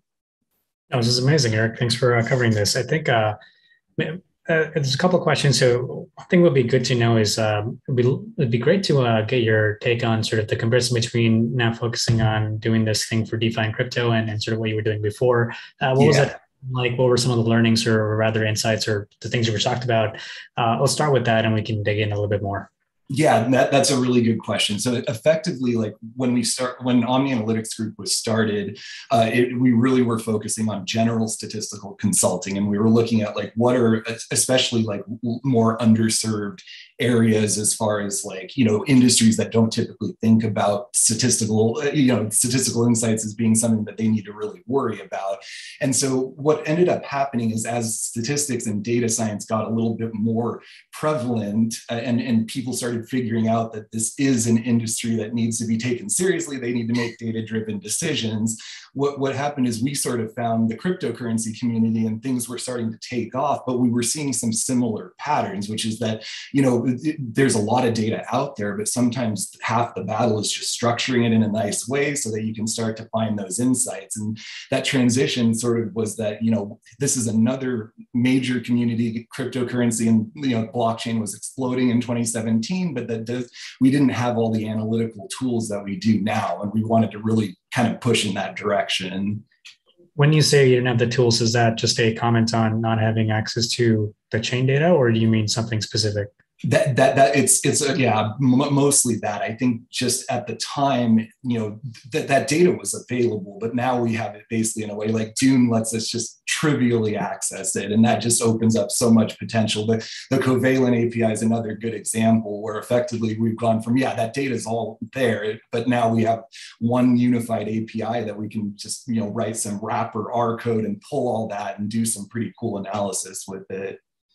No, it's amazing. And then I know you kind of touched on this thing a little bit, but maybe it'd be awesome if you can dive a little bit more into what are some of these insights that you kind of hope to draw from kind of the Aave reports or the dashboards. A lot of this is, I guess, the way I understood it, a lot of this was just being able to present the same information slightly differently. But how do you think about being actionable from that? Yeah, great question. So I actually had a discussion about this yesterday with the team because what we were thinking, like we spent a lot of time building up the data infrastructure for this effectively to show the growth of Aave as a platform. And I think we were really successful in doing that. But to take it to the next step, kind of, you know, what we're thinking here is there's all kinds of metrics that we're basically showing historical data on, that we're visualizing the historical data. But what we're not doing at this stage is actually making forecasts, fitting statistical models. So for instance, you know, we're seeing a sustained growth in the number of transactions on the platform. storm, but what could those forecasts look like if we were to project them,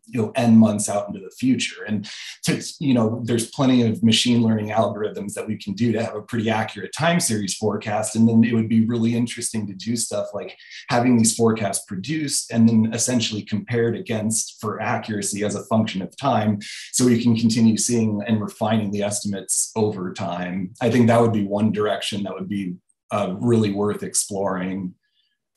No, for sure. That makes a lot of sense. Is this something that requires, I guess, more input from kind of the community or the governance sort of calls, or like how do you think about prioritizing which ones to focus on?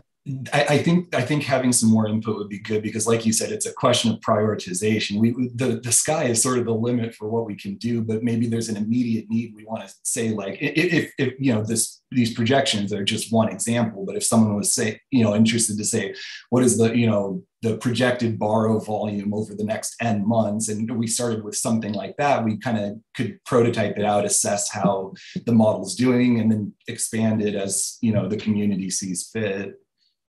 Oh, that makes a lot of sense. Yeah, exactly. It'll be case by case, I guess, or need based. And lastly, before we move on to our next stop, how can people get involved in what you're doing, and where can they find out more? Sure. So lots of ways to do that. But if you want to get in contact with us directly, our Twitter profile is probably the best way to do it, twitter.com/omnianalytics. And if you DM us and just say you want to get involved with working on this, whatever aspect it is, we would love to collaborate. We like I said, everything that we've done for the R dashboard is on GitHub, and then everything for the Dune dashboards is obviously on Dune public facing. And we'd love anyone, if they'd like to collaborate with us, just contact us on Twitter. My email also, eric@omnianalytics.io. If anyone wants to contact me directly, that works just fine as well.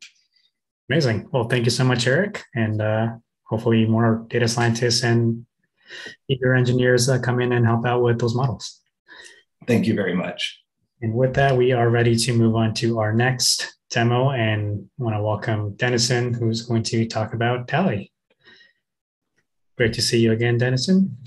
Hello, hello, howdy, howdy. Good to see you too. Good to see everyone here. That was really a great presentation. I was just writing out Eric's email address because I was like, oh, that's pretty cool. Yeah, so what I wanted to talk about today was the project that we worked on for Aave Grants. Ours was a pretty interesting project. It's called Tally Safeguard, and it was originally built from a Uniswap grant. So the idea of Tally Safeguard was to address some concerns around the flexibility and permissions layer of DAOs. And our grant with Aave was specifically around funding the audit with OpenZeppelin of these contracts. So I think the best way to sort of describe the Tally Safeguard, what the problem is that you have a couple different camps when it comes to like governance and the ability of like governance to act quickly in the event of an emergency. It's a little bit timely if some people are following the bug in Compound introduced via a community proposal or introduced by a proposal. There's this need to have a permissions layer around acting quickly. So what Tally Safeguard does is actually wraps the time lock, which is the sort of authority in your governance, with a permission system where you can give different addresses permissions around creating proposals, executing proposals, and canceling proposals. The idea here is that you can go from a governance structure where you have the token holders who directly control a time lock to a situation where the token holders directly control the time lock, but they can add other folks as controllers on the time lock with different permissions. So for example, they could say, hey, we want to add this multi-sig to have the authority to create proposals on this time lock that then sit in the time lock for some duration of time during which governance could come in and cancel them, right? So the idea here is if you have a trusted group of individuals that have the ability to like create proposals at will, there should be some sort of administrative function where governance can come in and say, no, this proposal should not go through. Similarly, governance can give someone else the ability to cancel proposal. So what you end up having is this ability to like compose authority in your governance. And the way that would look is a little bit how I just described it. You may have one multi-sig that has the ability to create proposals, another multi-sig or an individual that has the ability to cancel proposals. So you could use that, for example, in a setup where governance is open and it can create a proposal, but you could have a sort of an overseeing group of security experts who have the ability to cancel a proposal, or you could do it the other way around, right? The security experts can propose a proposal, governance can cancel it. You can also use it without a governance itself, where you could just simply have different combinations of multi-sigs or different combinations of individual addresses that have different permissions to create, execute, or cancel. So you can kind of imagine how you could build any sort of permission structure based around that, so that you can have a DAO that both has true token holder governance, but also has the ability to execute things in a quick manner, or can be used as sort of like a subgroup for treasuries. A great example that we first had thought about when we were building Safeguard was grants committees, where grants committees themselves have this interesting situation where a proposal is created on governance that says, okay, let's give $1 million to this grants committee. And now this grants committee is a group of multi-sig holders, but now they receive the money and they have ultimate authority over this money, right? It's not possible for the governance to claim this money back from the multi-sig unless you ask the multi-sig nicely. And this can sometimes be an issue, right? Like you can distribute funds to a multi-sig that are worth, $1 million on day one. DeFi can go to the moon and they can end up having $100 million in that multi-sig.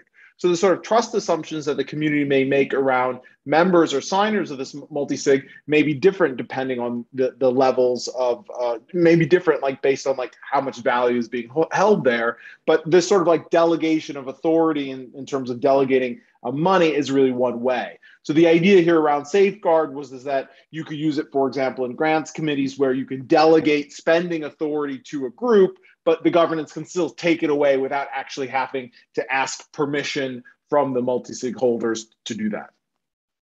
So what I'll share here really briefly is just our repo so folks can see it and go check it out. This is what's being audited currently at OpenZeppelin. We have, you can find it here at github.com/withtally/safeguard. If you go through the README, I'm not going to go through the README fully, but if you go through the README, you can it talks about the sort of problems that I just laid out and the solution and vision that we have thought of, including sort of a preliminary specification on how it works. So this grant was for auditing it. The audit is almost complete. We've just gone through the process of addressing some just minor things that came up in the audit. Nothing major, but that audit should be completed in the next couple weeks. Optimistically next week, probably safer to say in the next 2 or 3 weeks, and that will be available here. Obviously, it's open source; anyone can use it. And happy to really talk to folks who are interested in finding ways to incorporate this with their multi-sig, with their governance of multi-sig, with their governance multi-sig end user externally owned account.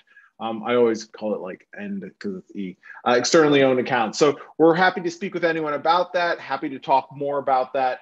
You can go to the repo here, and you can also always find us at withtally.com, which is here.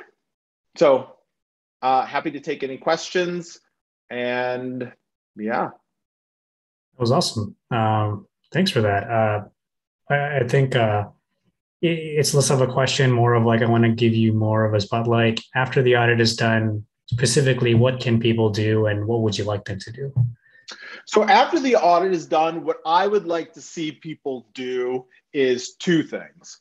One is I would like to see grants committees set up where the governance has true authority over the grant money, right? It doesn't feel long-term, right? When we talk about Aave Grants Committee, Uniswap Grants Committee, Compound Grants Committee, these are very large DAOs with a lot of money, with a lot of prestige, and it's not so hard for them to find pretty high-profile individuals who can be trusted folks to manage these pools of money. However, when we talk about the future and DAOs really spreading, not all DAOs are going to always have access to these sort of like quote unquote famousy individuals with a lot to lose and reputation in the space to manage their pools of money. And they can certainly run into a situation where maybe today, XYZ dog token, maybe it's worth $1,000, but something happens and boom, now it's worth $10 million. And oh, by the way, it's managed by 5 anonymous users on a multisig that you've actually never met, right? Of which you're not even sure they're all different people, right? It could all be one person. So for these smaller communities, the risk becomes quite high, and that becomes a kind of existential risk to the trust in the community. So if you use something like Tally Safeguard, these grants committees can sort of insulate themselves from that danger.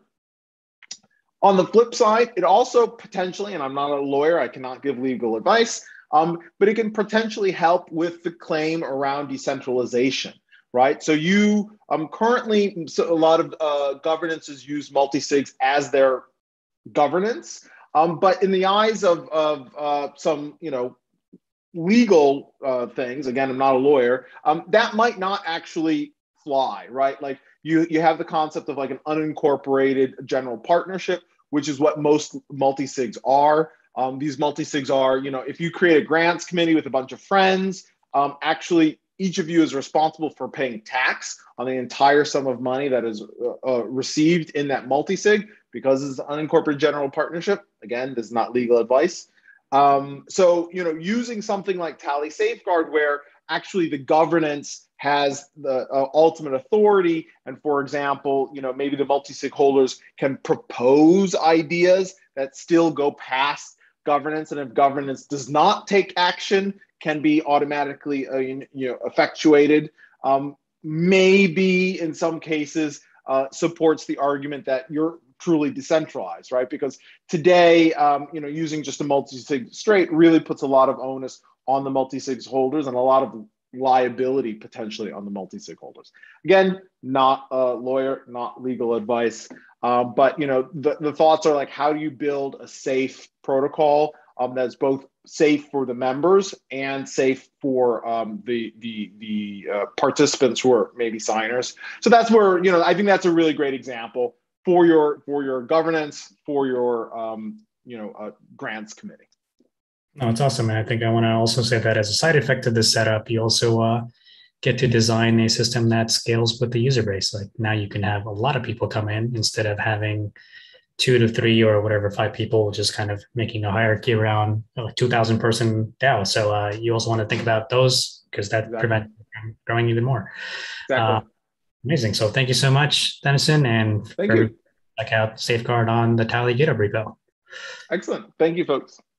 All right. With that, we are ready to move on to our next talk. And introducing next is Will Robinson from ETHOnline, and Will's going to talk about what ETHOnline is and how they work with Aave and everything that you can do to get involved with ETHOnline. So without further ado, let's welcome Will.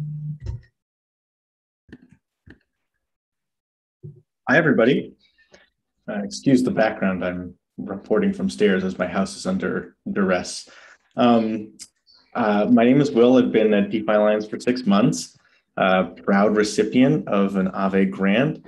ETHOnline has been around for over a year and a half, building out an accelerator that helps grow DeFi users to 1 billion by 2025.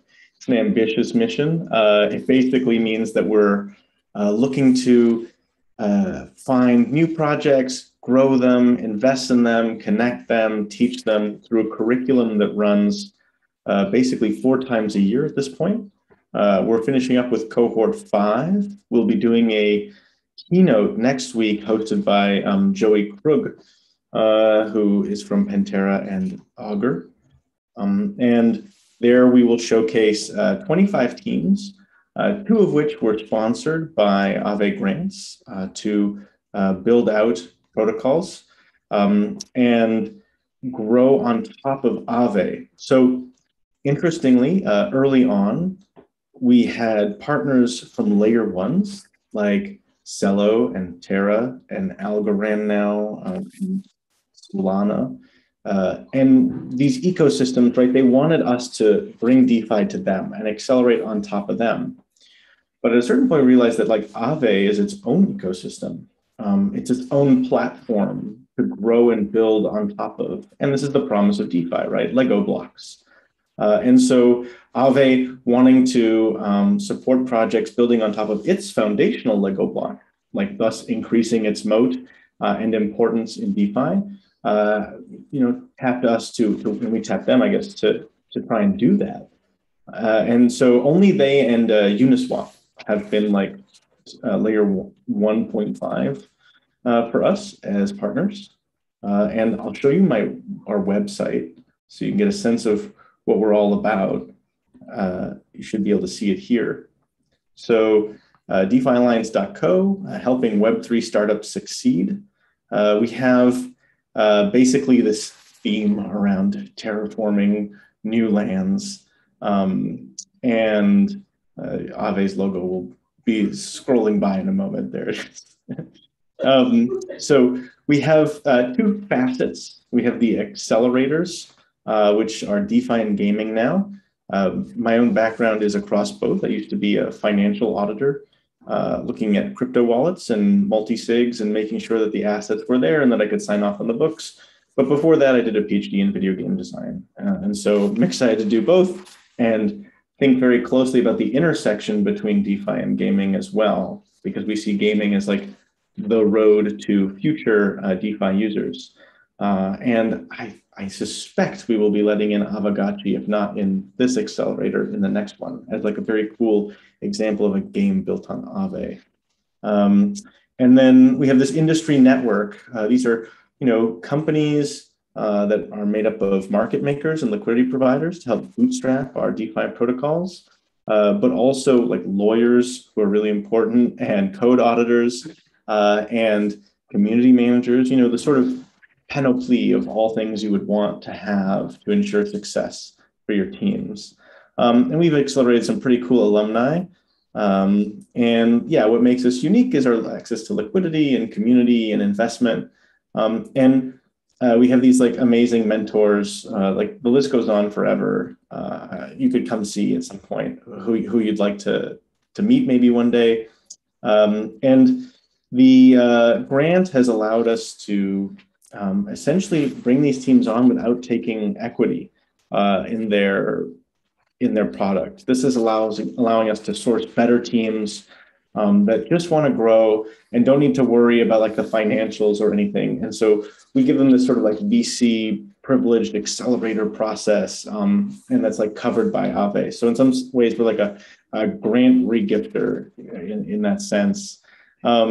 And we have a variety of resources. We also manage something called DeFi grants, where you can see not just Aave's grants, but everybody's grants in the ecosystem. And we're trying to make this the go-to place to find capital. So if you're interested in that, definitely take a look here.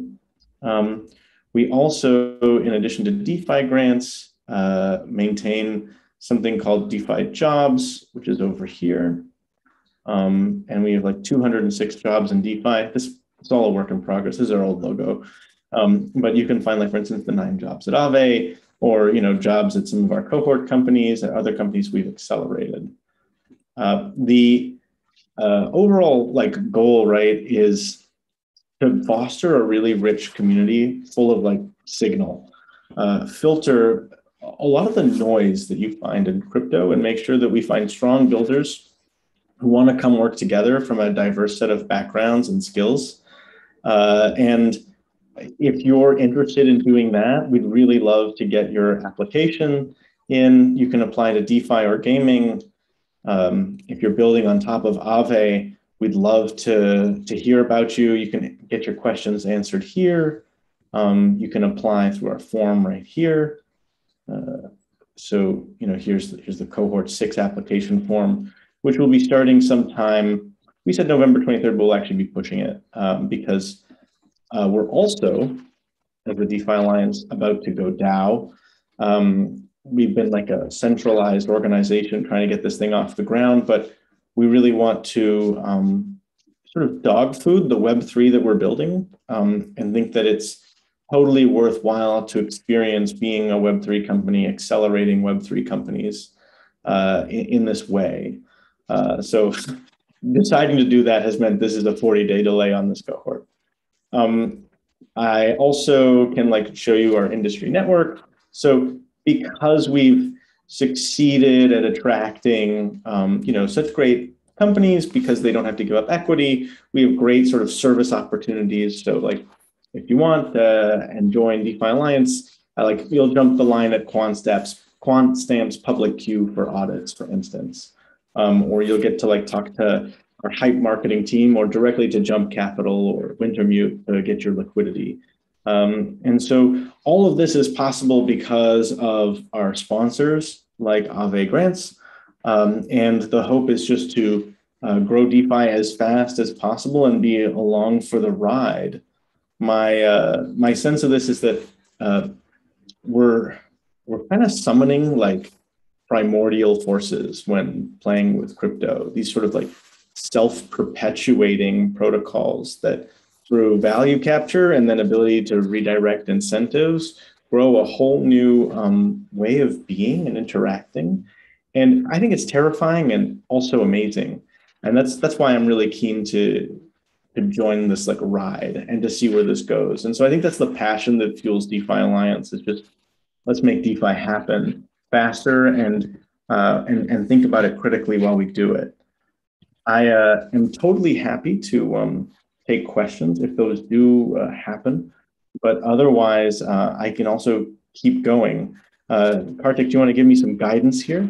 Yeah, so we got a couple minutes. I think if you have anything else you want to talk about, please feel free to. I think the one question we'd have is, you sort of talked about the experience of the accelerator without the dilution, which is a pretty good incentive and a pretty good pitch. But could you go a little bit more into detail of how the accelerator works? What does it mean to be in a batch? What are the things that you do for each of those companies, and just a little bit more about that experience? Yeah, definitely. So it's something of a moving target as we're always refining and, we're evolving with the times. Currently, the accelerator lasts 6 weeks, where we do about 6 hours of content per week. And that's listening to Kane Warwick speak about how he built synthetics, or listening to Evgeny Wintermute about how to negotiate your liquidity deal, or listening to Larry Sukernick on how to structure your DAO, or Spencer Applebaum about how to give away governance tokens in order to bootstrap your liquidity that way. So these are really detailed lectures that aren't just feel-good motivational speeches, but technically difficult problems that you don't even know you have to solve from the industry experts, which is not the Y Combinator who people compare us to, right? Where it's just here's how you beat those guys and raise your spirits. It's more this is a complicated space. Here's some subject matter experts.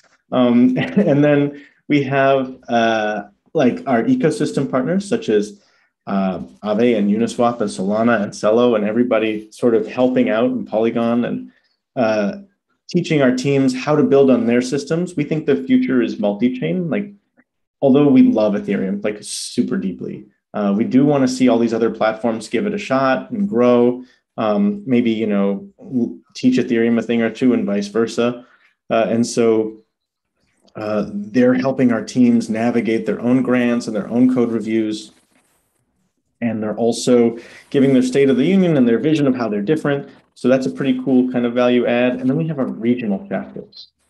So there's a European DeFi Alliance chapter where we get a chat from Ajit Tripathi from Aave and Melton Demirs from CoinShares, and that's always a hoot.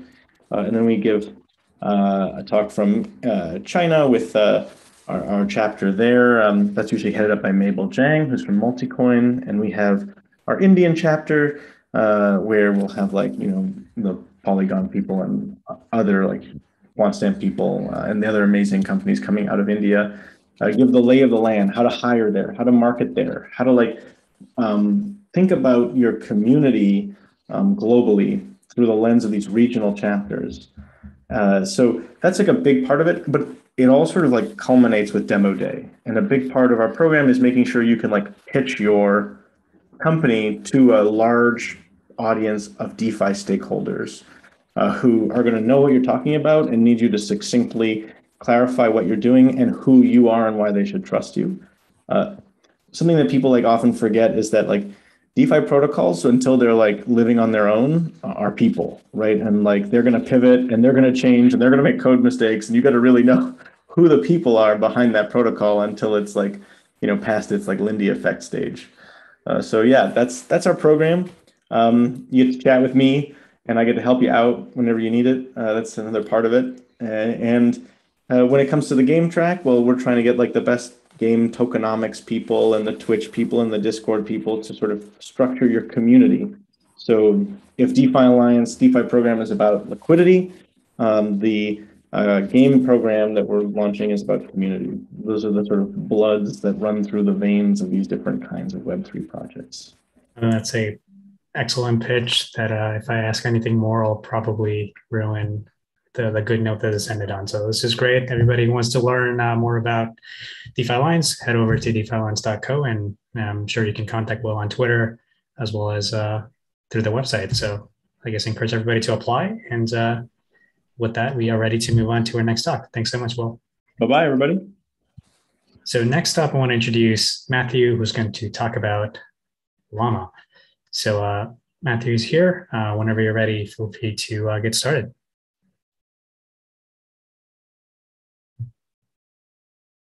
I think you are still muted, so we'll just give a quick second on being ready on the audio side.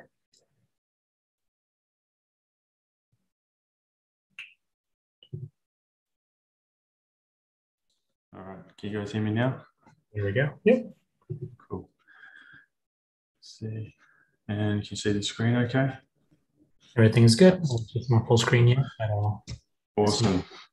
All right, so hello everyone, my name's Matthew. I'm from the Llama community. The Llama community received a grant some time ago from Aave, and it's focusing around Aave's treasury management. So, had some difficulties.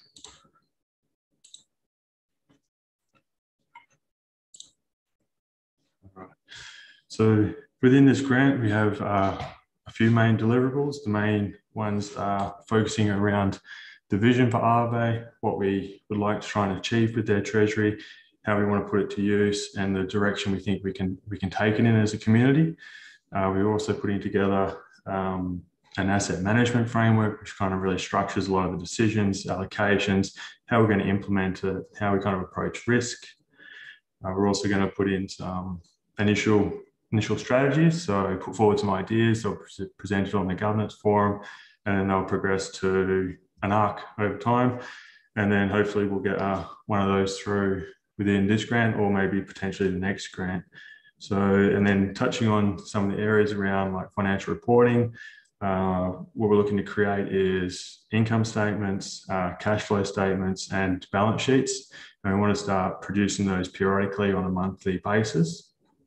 And with that, what we're going to try and do is different from more traditional companies. We want to try and make this kind of live data, and we're trying to use data analytics and June to help us do that as a tool. So summarizing the first main deliverable, which is the vision document. This is available on the Aave Treasury, Aave Governance Forum if anyone wants to go have a read. So this document this outlines the vision. The vision we're presenting to the community is to encourage innovation, accelerate growth, prudent financial management of assets while providing relevant and transparent financial reporting content. We suggest that the community should remain overweight Aave to capture the future growth upside, whilst also hedging the risk against adverse market conditions. Assets are to be deployed productively within the guidance of best asset management practices. Real-time financial metrics performance tracking will be providing transparency to the community and support decisions around how best to deploy the community's capital. And we're also, the treasury management and financial reporting is in its early days and requires nuanced thinking within crypto. And this creates an opportunity for Aave to continue being a leader within the space. So within the vision, we're also looking at how would you construct like a portfolio of assets that Aave would hold within its treasury? So within that, we're also looking at a lot of risks, which are going to be heavily detailed in kind of like the asset management guidelines. We'll go into a little bit later.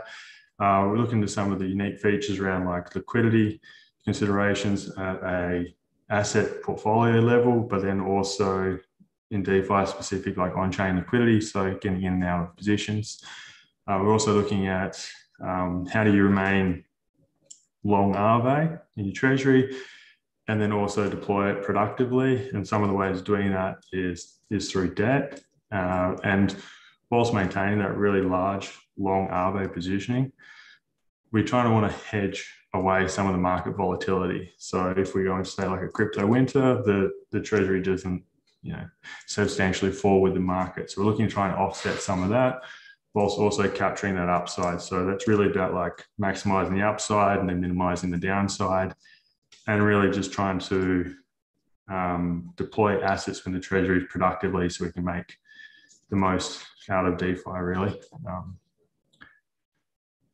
So when we talk into asset management, we're kind of really here, we're trying to really create a framework that the community can kind of understand and refer back to in times of like turbulence. Like we're really trying to drive this preserve capital whilst growing the protocol, whilst also trying to like reduce risk. So that's just touching on that hedging angle from a price, but then idiosyncratic risk is also where you're deploying your assets. If you deploy all your assets in a single area and something happens to it, then you've got a lot of exposure. But if you spread it out across the space, then you've got less specific risk on each investment. So with this, like the risk angle is very important. There's the credit risk, the market risk, there's liquidity, there's infrastructure. So I've kind of touched on those few times now. And then the nuance of DeFi is the DeFi specific risks. And that's where you really start to think about like smart contract risk, admin keys, oracles, open source code.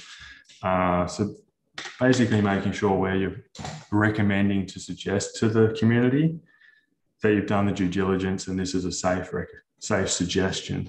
So the way in which we tend to implement treasury management is through the AIP process. That means everything's going to go through the governance forum.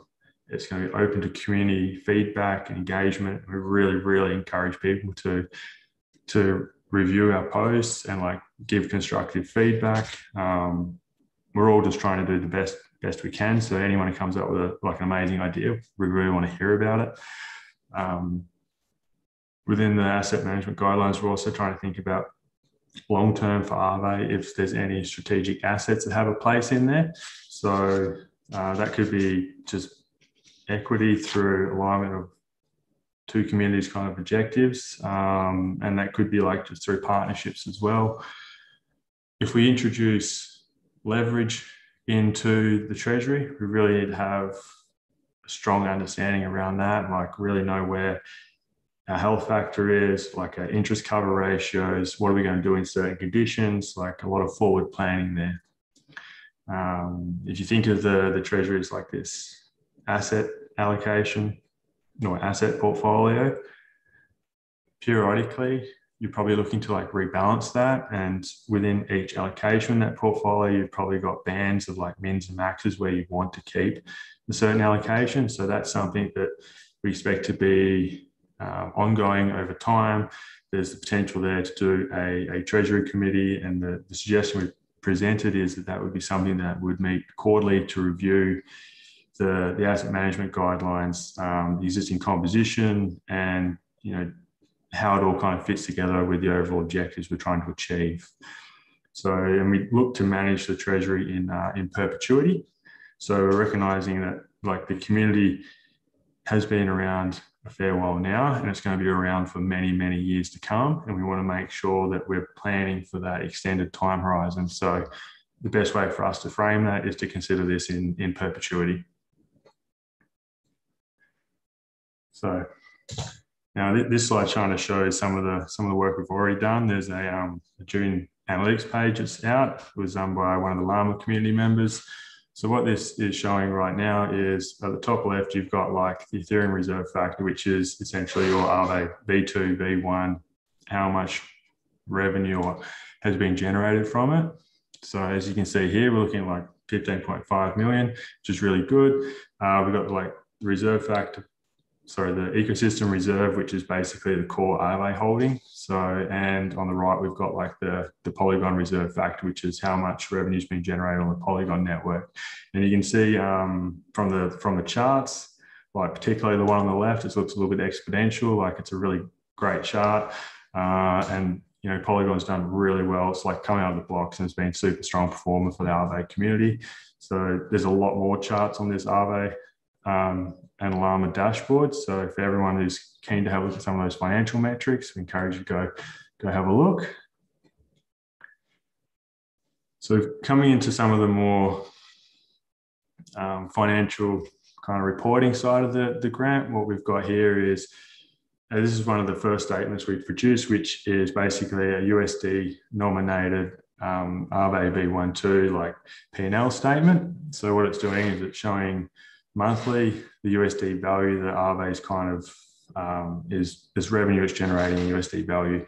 Now, you know from the previous chart that when you accumulate it, it looks pretty exponential. What you can see here is, if you look across the bottom line, as you can see, Aave is actually performing quite strongly month on month. It's getting this good growth. You can think back, and there's been a fair bit of volatility in the price of assets. What you can see in here is the bottom line at Aave is somewhat influenced, but potentially not as much as what you'd see at some other protocols. So what you're seeing is a really strong upwards trend in this, and it's quite a good balance sheet. So this is one of the three main financial deliverables that we've got, and these are all available through the Aave governance forum as well. And if we were to look at the breakdown of some of this, what we're seeing is the reserve factor is it's very heavily concentrated in USDC and DAI and USDT, which makes a lot of sense because those are the biggest pools on Aave for lending and borrowing. And the Polygon network is generating very similar, but just in a smaller magnitude. But the distribution is a lot more balanced than say V1, V2 combined. So that's really what all the numbers are kind of presenting. And if we were to look forward to kind of what comes next, we're looking to build out the balance sheet. That's the one piece that we haven't really yet developed. We've got the income statement, we've got the cash flow statement. We really want the balance sheet. And then we're really going to start going into a lot more data on June. We're going to start looking at a lot more financial metrics, like how's Aave performing, peer-to-peer ratio or peer-to-peer comparisons. So return on investment, all those kinds of statistics is where we're looking to kind of develop out. And we're looking to provide all this in a really easy format that the community can kind of take a glance at and really just kind of understand. So, and that's how Llama's today, what we've done with Aave, and a little bit about where we're planning on taking it into the future. Awesome. Well, thank you so much, Matthew. And this is great. Maybe just one question would be, how can people get involved if they want to? And what are some ways to keep up with everything that's happening with Llama? Sure. So the best way to keep up with what Llama's doing with Aave is via the governance forum. Like everything we do there is published.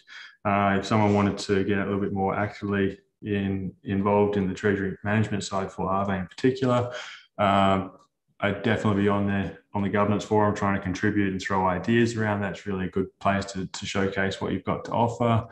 In terms of contributing to Llama itself, like I think probably just reach out to us via Twitter. So we don't really have a website with a Discord where you can come join yet. That's something that'll come in time. But yeah, just reach out to us over Twitter, and we'd love to have a chat.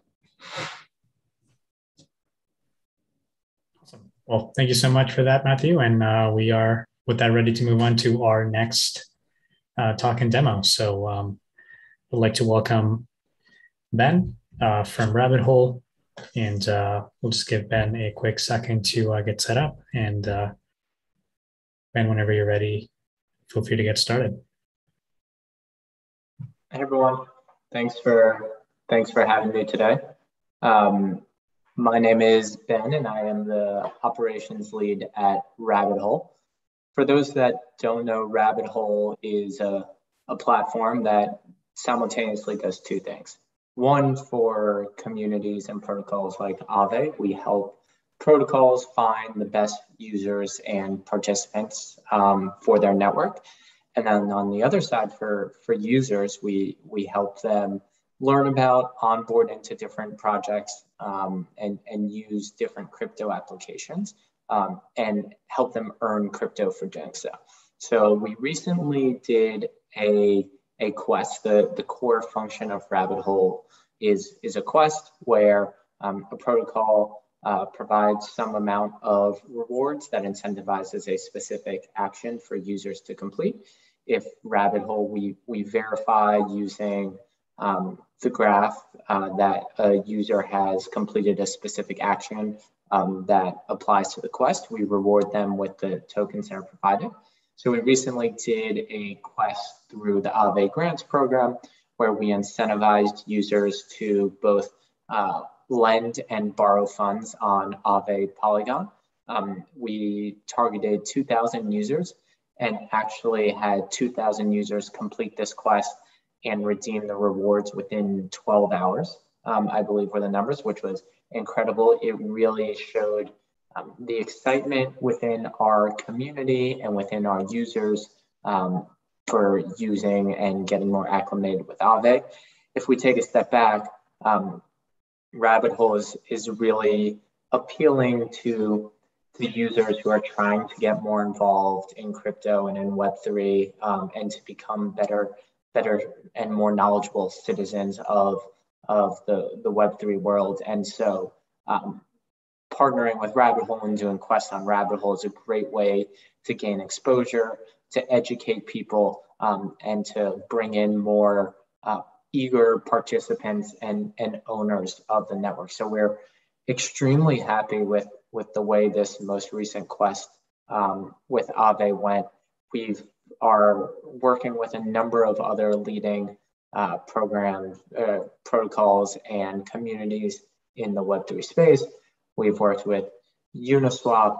We just did a quest this past week with Polygon. We're working on we've worked on stuff with the Graph, Pool Together, all different types of protocols in DeFi, NFTs, layer ones, really focused on how to get users more educated and more involved in the leading projects in crypto.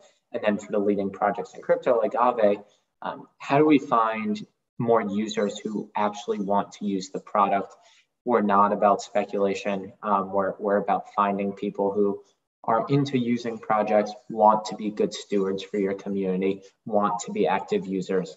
And I think moving forward, we'd like to move further and further on. We have as a grand vision, we look at ourselves right now as pioneering learn to earn. So I'm sure most people are familiar with Axie Infinity and play to earn. You earn money for playing in a game. We look at Rabbit Hole right now as pioneering learn to earn. So you earn a protocol's tokens for learning about them and most importantly, actually using them. But moving forward, I think what we'd like to get to is participate to earn. And what participate to earn means is moving more and more into rewarding contributions to networks. And so what that might look like moving forward, and we're working on these capabilities and we'd love to continue discussing them with Aave and through the grants program. But what participate to earn looks like more and more is like, how do we actually reward value that's contributed to the network? And so what that might be is you get rewarded if you've lent a certain amount of money and driven a certain amount of yield over 6 months period of time. And what that's doing is it's incentivizing real sustained contributions, real value provided to the network. And Rabbit Hole can be the place where you incentivize and reward those things. Rabbit Hole has, as I mentioned, an extremely eager set of users who love to participate in Web3, who are constantly learning and upskilling, and can be a really good partner for Aave as Aave thinks about new things that they'd like to incentivize and reward, whether that's launching on a new protocol like we recently did with Aave and Polygon, or whatever that might be. Rabbit Hole can be the place where protocols go to find new participants, incentivize them, make sure that they're the right participants. We offer the ability to filter based on different skills. We offer civil protection, so you know that every user you get is actually a unique human and can be a strong partner in helping Aave strengthen their community moving forward.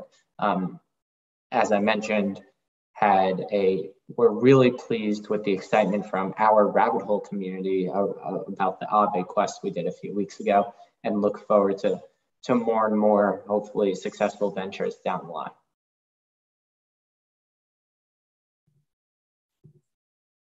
Awesome. Thank you so much for that awesome intro, Ben. And just so people know how to get in touch with you, what is the best way to learn more? Yeah, if you'd like to reach out to me personally at Ben Schechter on Twitter. But for Rabbit Hole, you can go to rabbithole.gg and complete our quest, credential yourself through our skills. If you've done different actions on chain, we provide credentials for that, which can then be used to unlock new opportunities, unlock new quests in the future, and to dive further into being a Web3 user and citizen. Amazing. Thank you so much, Ben. Awesome. Thanks so much for having me. Great. So with that, we are ready to move on to our last talk of the day. So we've already spent the past few hours talking about how each of the different grant programs are structured and how everything has evolved so far. And you've also even now seen a showcase of some of the incredible projects that the Aave Grants has funded. But to kind of really sum it all up, I want to do this last panel on what does it mean to successfully receive a grant from Aave, and how do you actually go from applying to the finish line? And having this discussion will be Shreyas and Nimran, who will help out with the Aave Grants program, and I'll let them jump in directly. So welcome back, Shreyas and Nimran, and I'll let you take it from here. Thank you, Kartik. Hey, Shreyas, how are you? Hey, man, I'm good. Great. We've been working with each other for quite some time now, and there's just a lot of learnings, both from, working with other DAOs and working with all of the new participants that are applying for Aave Grants. And there's been many questions that have come up, at least for me, when I'm talking to the recipients. And one question I get very commonly is, what are the right ideas, or what are the right opportunities for Aave and other protocols? And how should I be using my resources to help, let's say, Aave as an example? And so maybe we could start with that, and then we can start to think about the design space, then the process, and then how we think about grants moving forward. Yeah, it's a good question. I think the number one thing is just something that benefits Aave, and it seems simple, but because of the nature of open source contributions and the types of projects that can apply, like there's startups, there's sort of a general like public good type contribution. There could just be a lot, and I think at the very least, this like your project should benefit Aave in some way. And what that means is it can benefit Aave users. So like Gelato Network built something that saves Aave users from costly liquidations. It could benefit like sort of governance contributors, and so making the governance interface easier, or improving sort of streamlining the governance process in some way. It could help Aave protocol directly, so like increasing TVL, bringing like sort of stablecoin liquidity to Aave. It could help the general like DAO, so like setting up a DAO, a sub DAO that focuses on risk or treasury, or or something else. And so I would say to start off, like, a bunch of projects kind of get ruled out because they don't seem to be benefiting Aave in some way, and like it doesn't mean that like the project should go on to do other things. It's just that the benefit to Aave shouldn't be like a really, really small tangential thing. It should be something that's kind of a focus with the grant. And so I would say I wouldn't overcomplicate, like, just hey, what's the best thing that Aave needs? And like, where we of course have RFPs on our site, and there's some things we prioritize, like the governance UI and the developers DAO. But I would say that, the problem is more like basic than that, where a lot of projects are building something that might be really, really useful and actually a valuable either public good or a valuable startup, but it feels like the Aave benefit is really forced to like non-existent, or it's just like a side note. And so that's probably how I'd answer it. Thank you. And you've touched on some interesting things, which I'll talk about in a bit. But one point that I wanted to make earlier with our conversation with Robert Leshner, Stanley, was the fact that accessibility has been an interesting play into how grants are being processed. Previously, like Web2, you could think about these grants are effectively like venture funds or venture investments to seed like new ideas. Now, the rate of seeding new ideas is exponentially growing because of all the grants that's out there. And so accessibility, and then you have kind of the rate of speed of how we're supporting these newer founders or developers into the ecosystem. And so how are you seeing that landscape? And are you talking to people from all over the world? What does your day-to-day look like from that perspective? Yeah, it's a good question. I think there's definitely I think there's a lot of diverse like developer and other like contributor activity, more so than I would say in the traditional like venture type ecosystem. And so one reason for that is just like the nature of crypto, like crypto generally is attracted like all sorts of people from sort of the non-traditionally credentialed backgrounds, and that extends to these grants programs as well.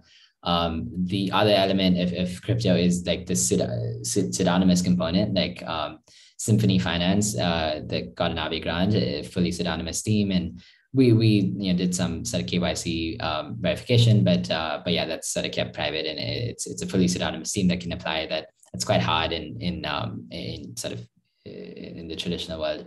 The grants are from pretty much all over. Like I've spoken to a bunch of teams in across Europe, there's the Vietnam team, there's a bunch of teams in India, teams in the US, in Canada, like.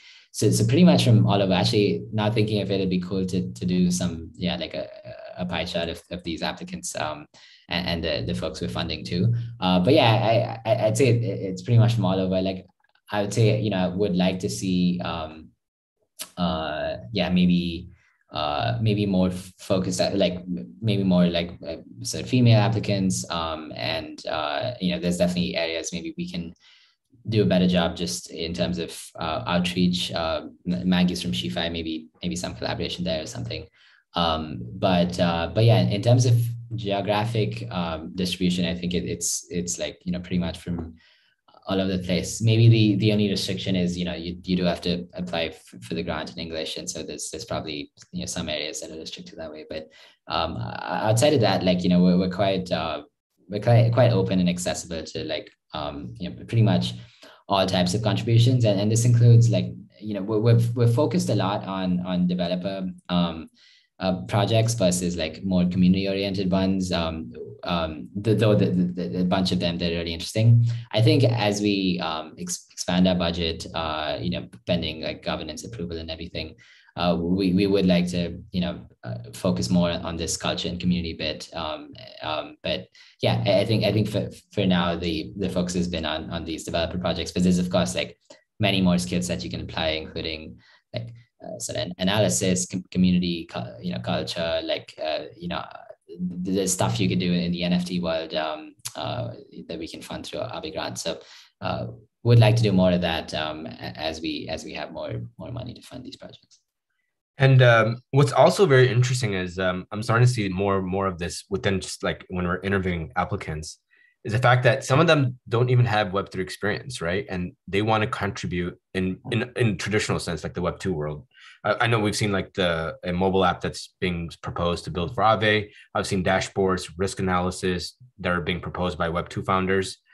And that's very interesting because like I know Kartik and ETH Global team has done a great job of bringing like high quality developers into the Ethereum ecosystem. And now we're starting to see grants playing a part in that, which I thought was a indirect effect. So what are your thoughts about that? Yeah, it's really cool because I think it's actually a really good onboarding for people.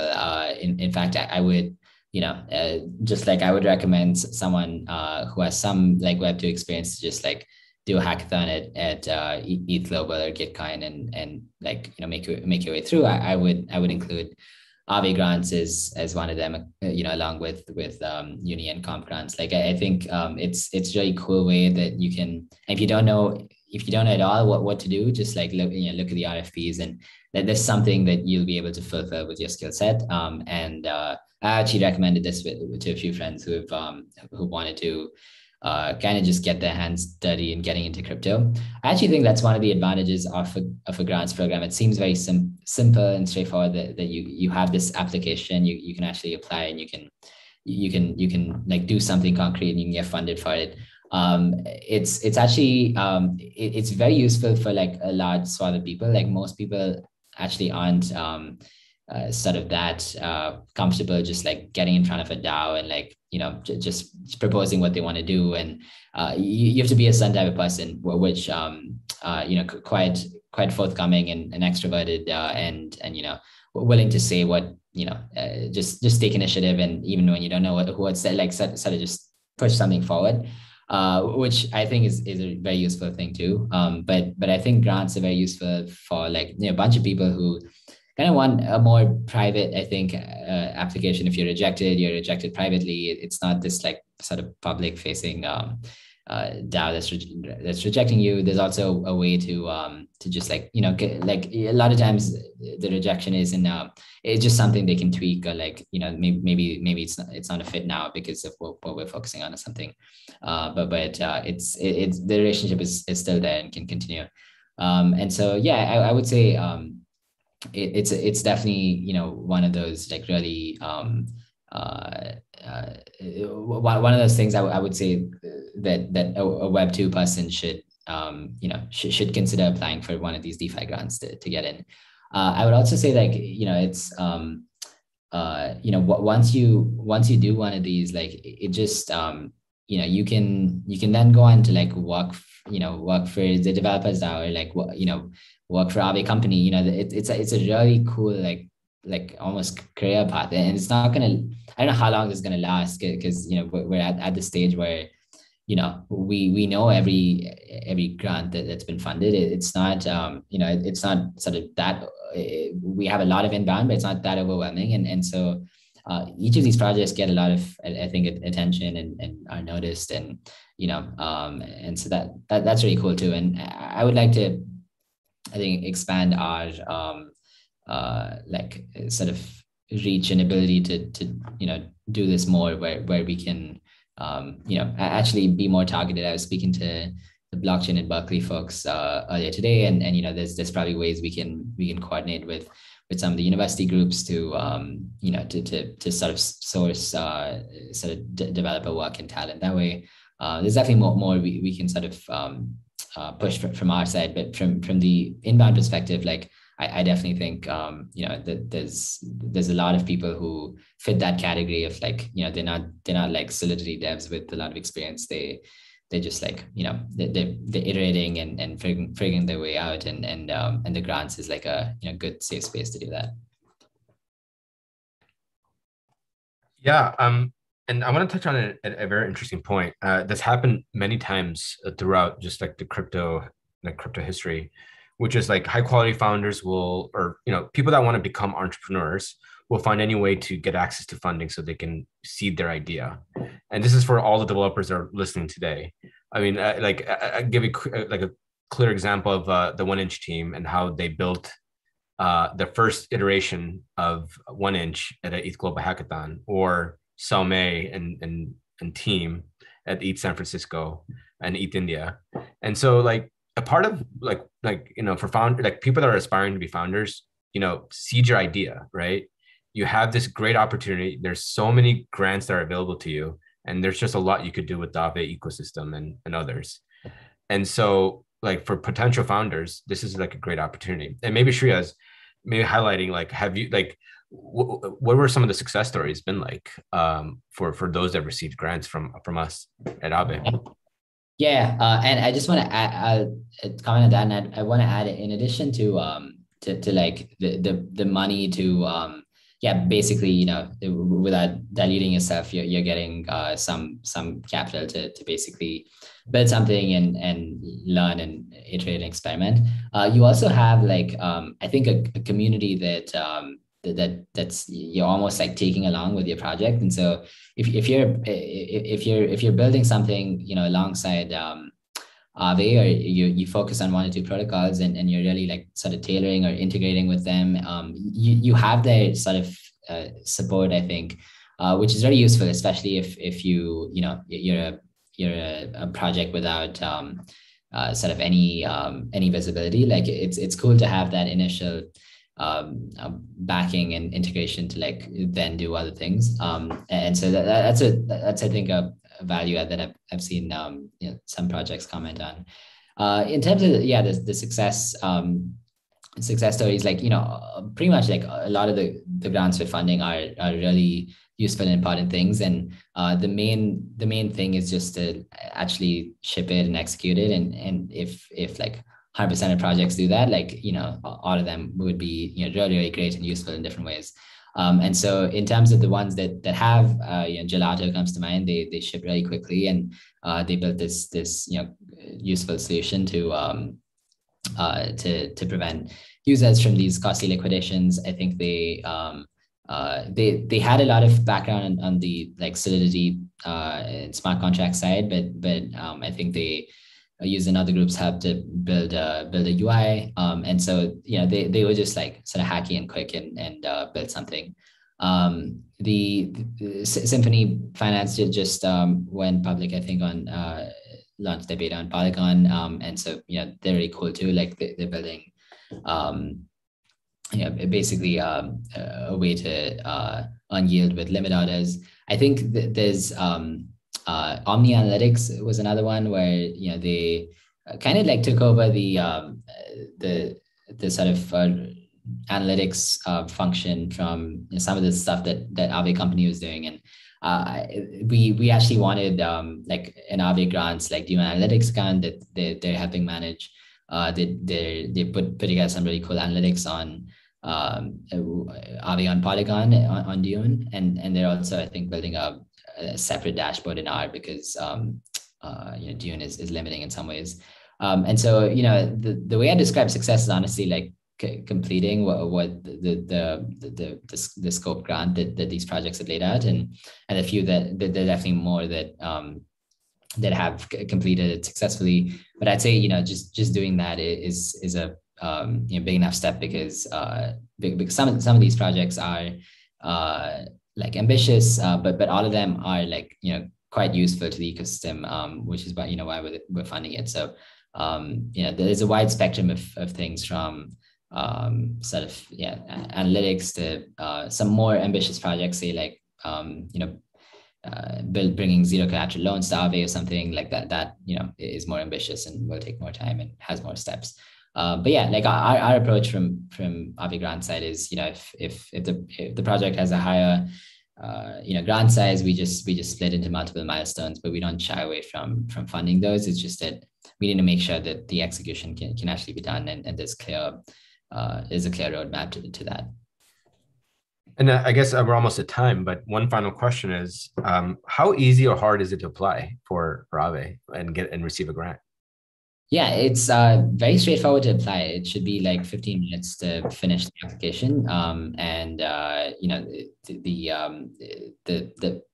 there's no like trick questions or something. Like it's quite straightforward. Just say what you're working on.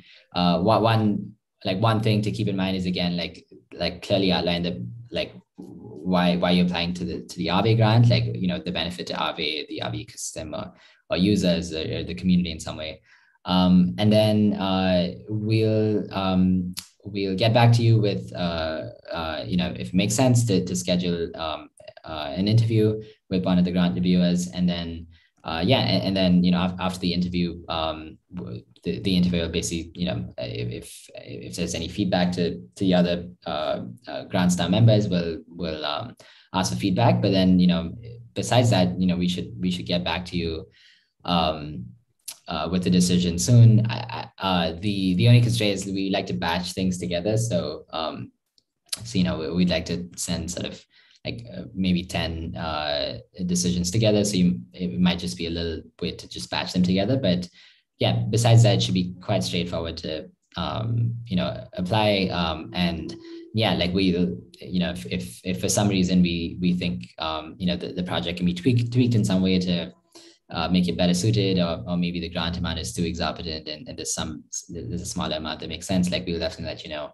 And it's not, it's even the interview, like it's sort of meant to be a conversation to understand just what you're building, like it's some evidence that like you actually execute on this, and then why it's useful to the Aave ecosystem, and that's pretty much like a summary of things, and we'll have maybe specific questions on the direction you're taking or something.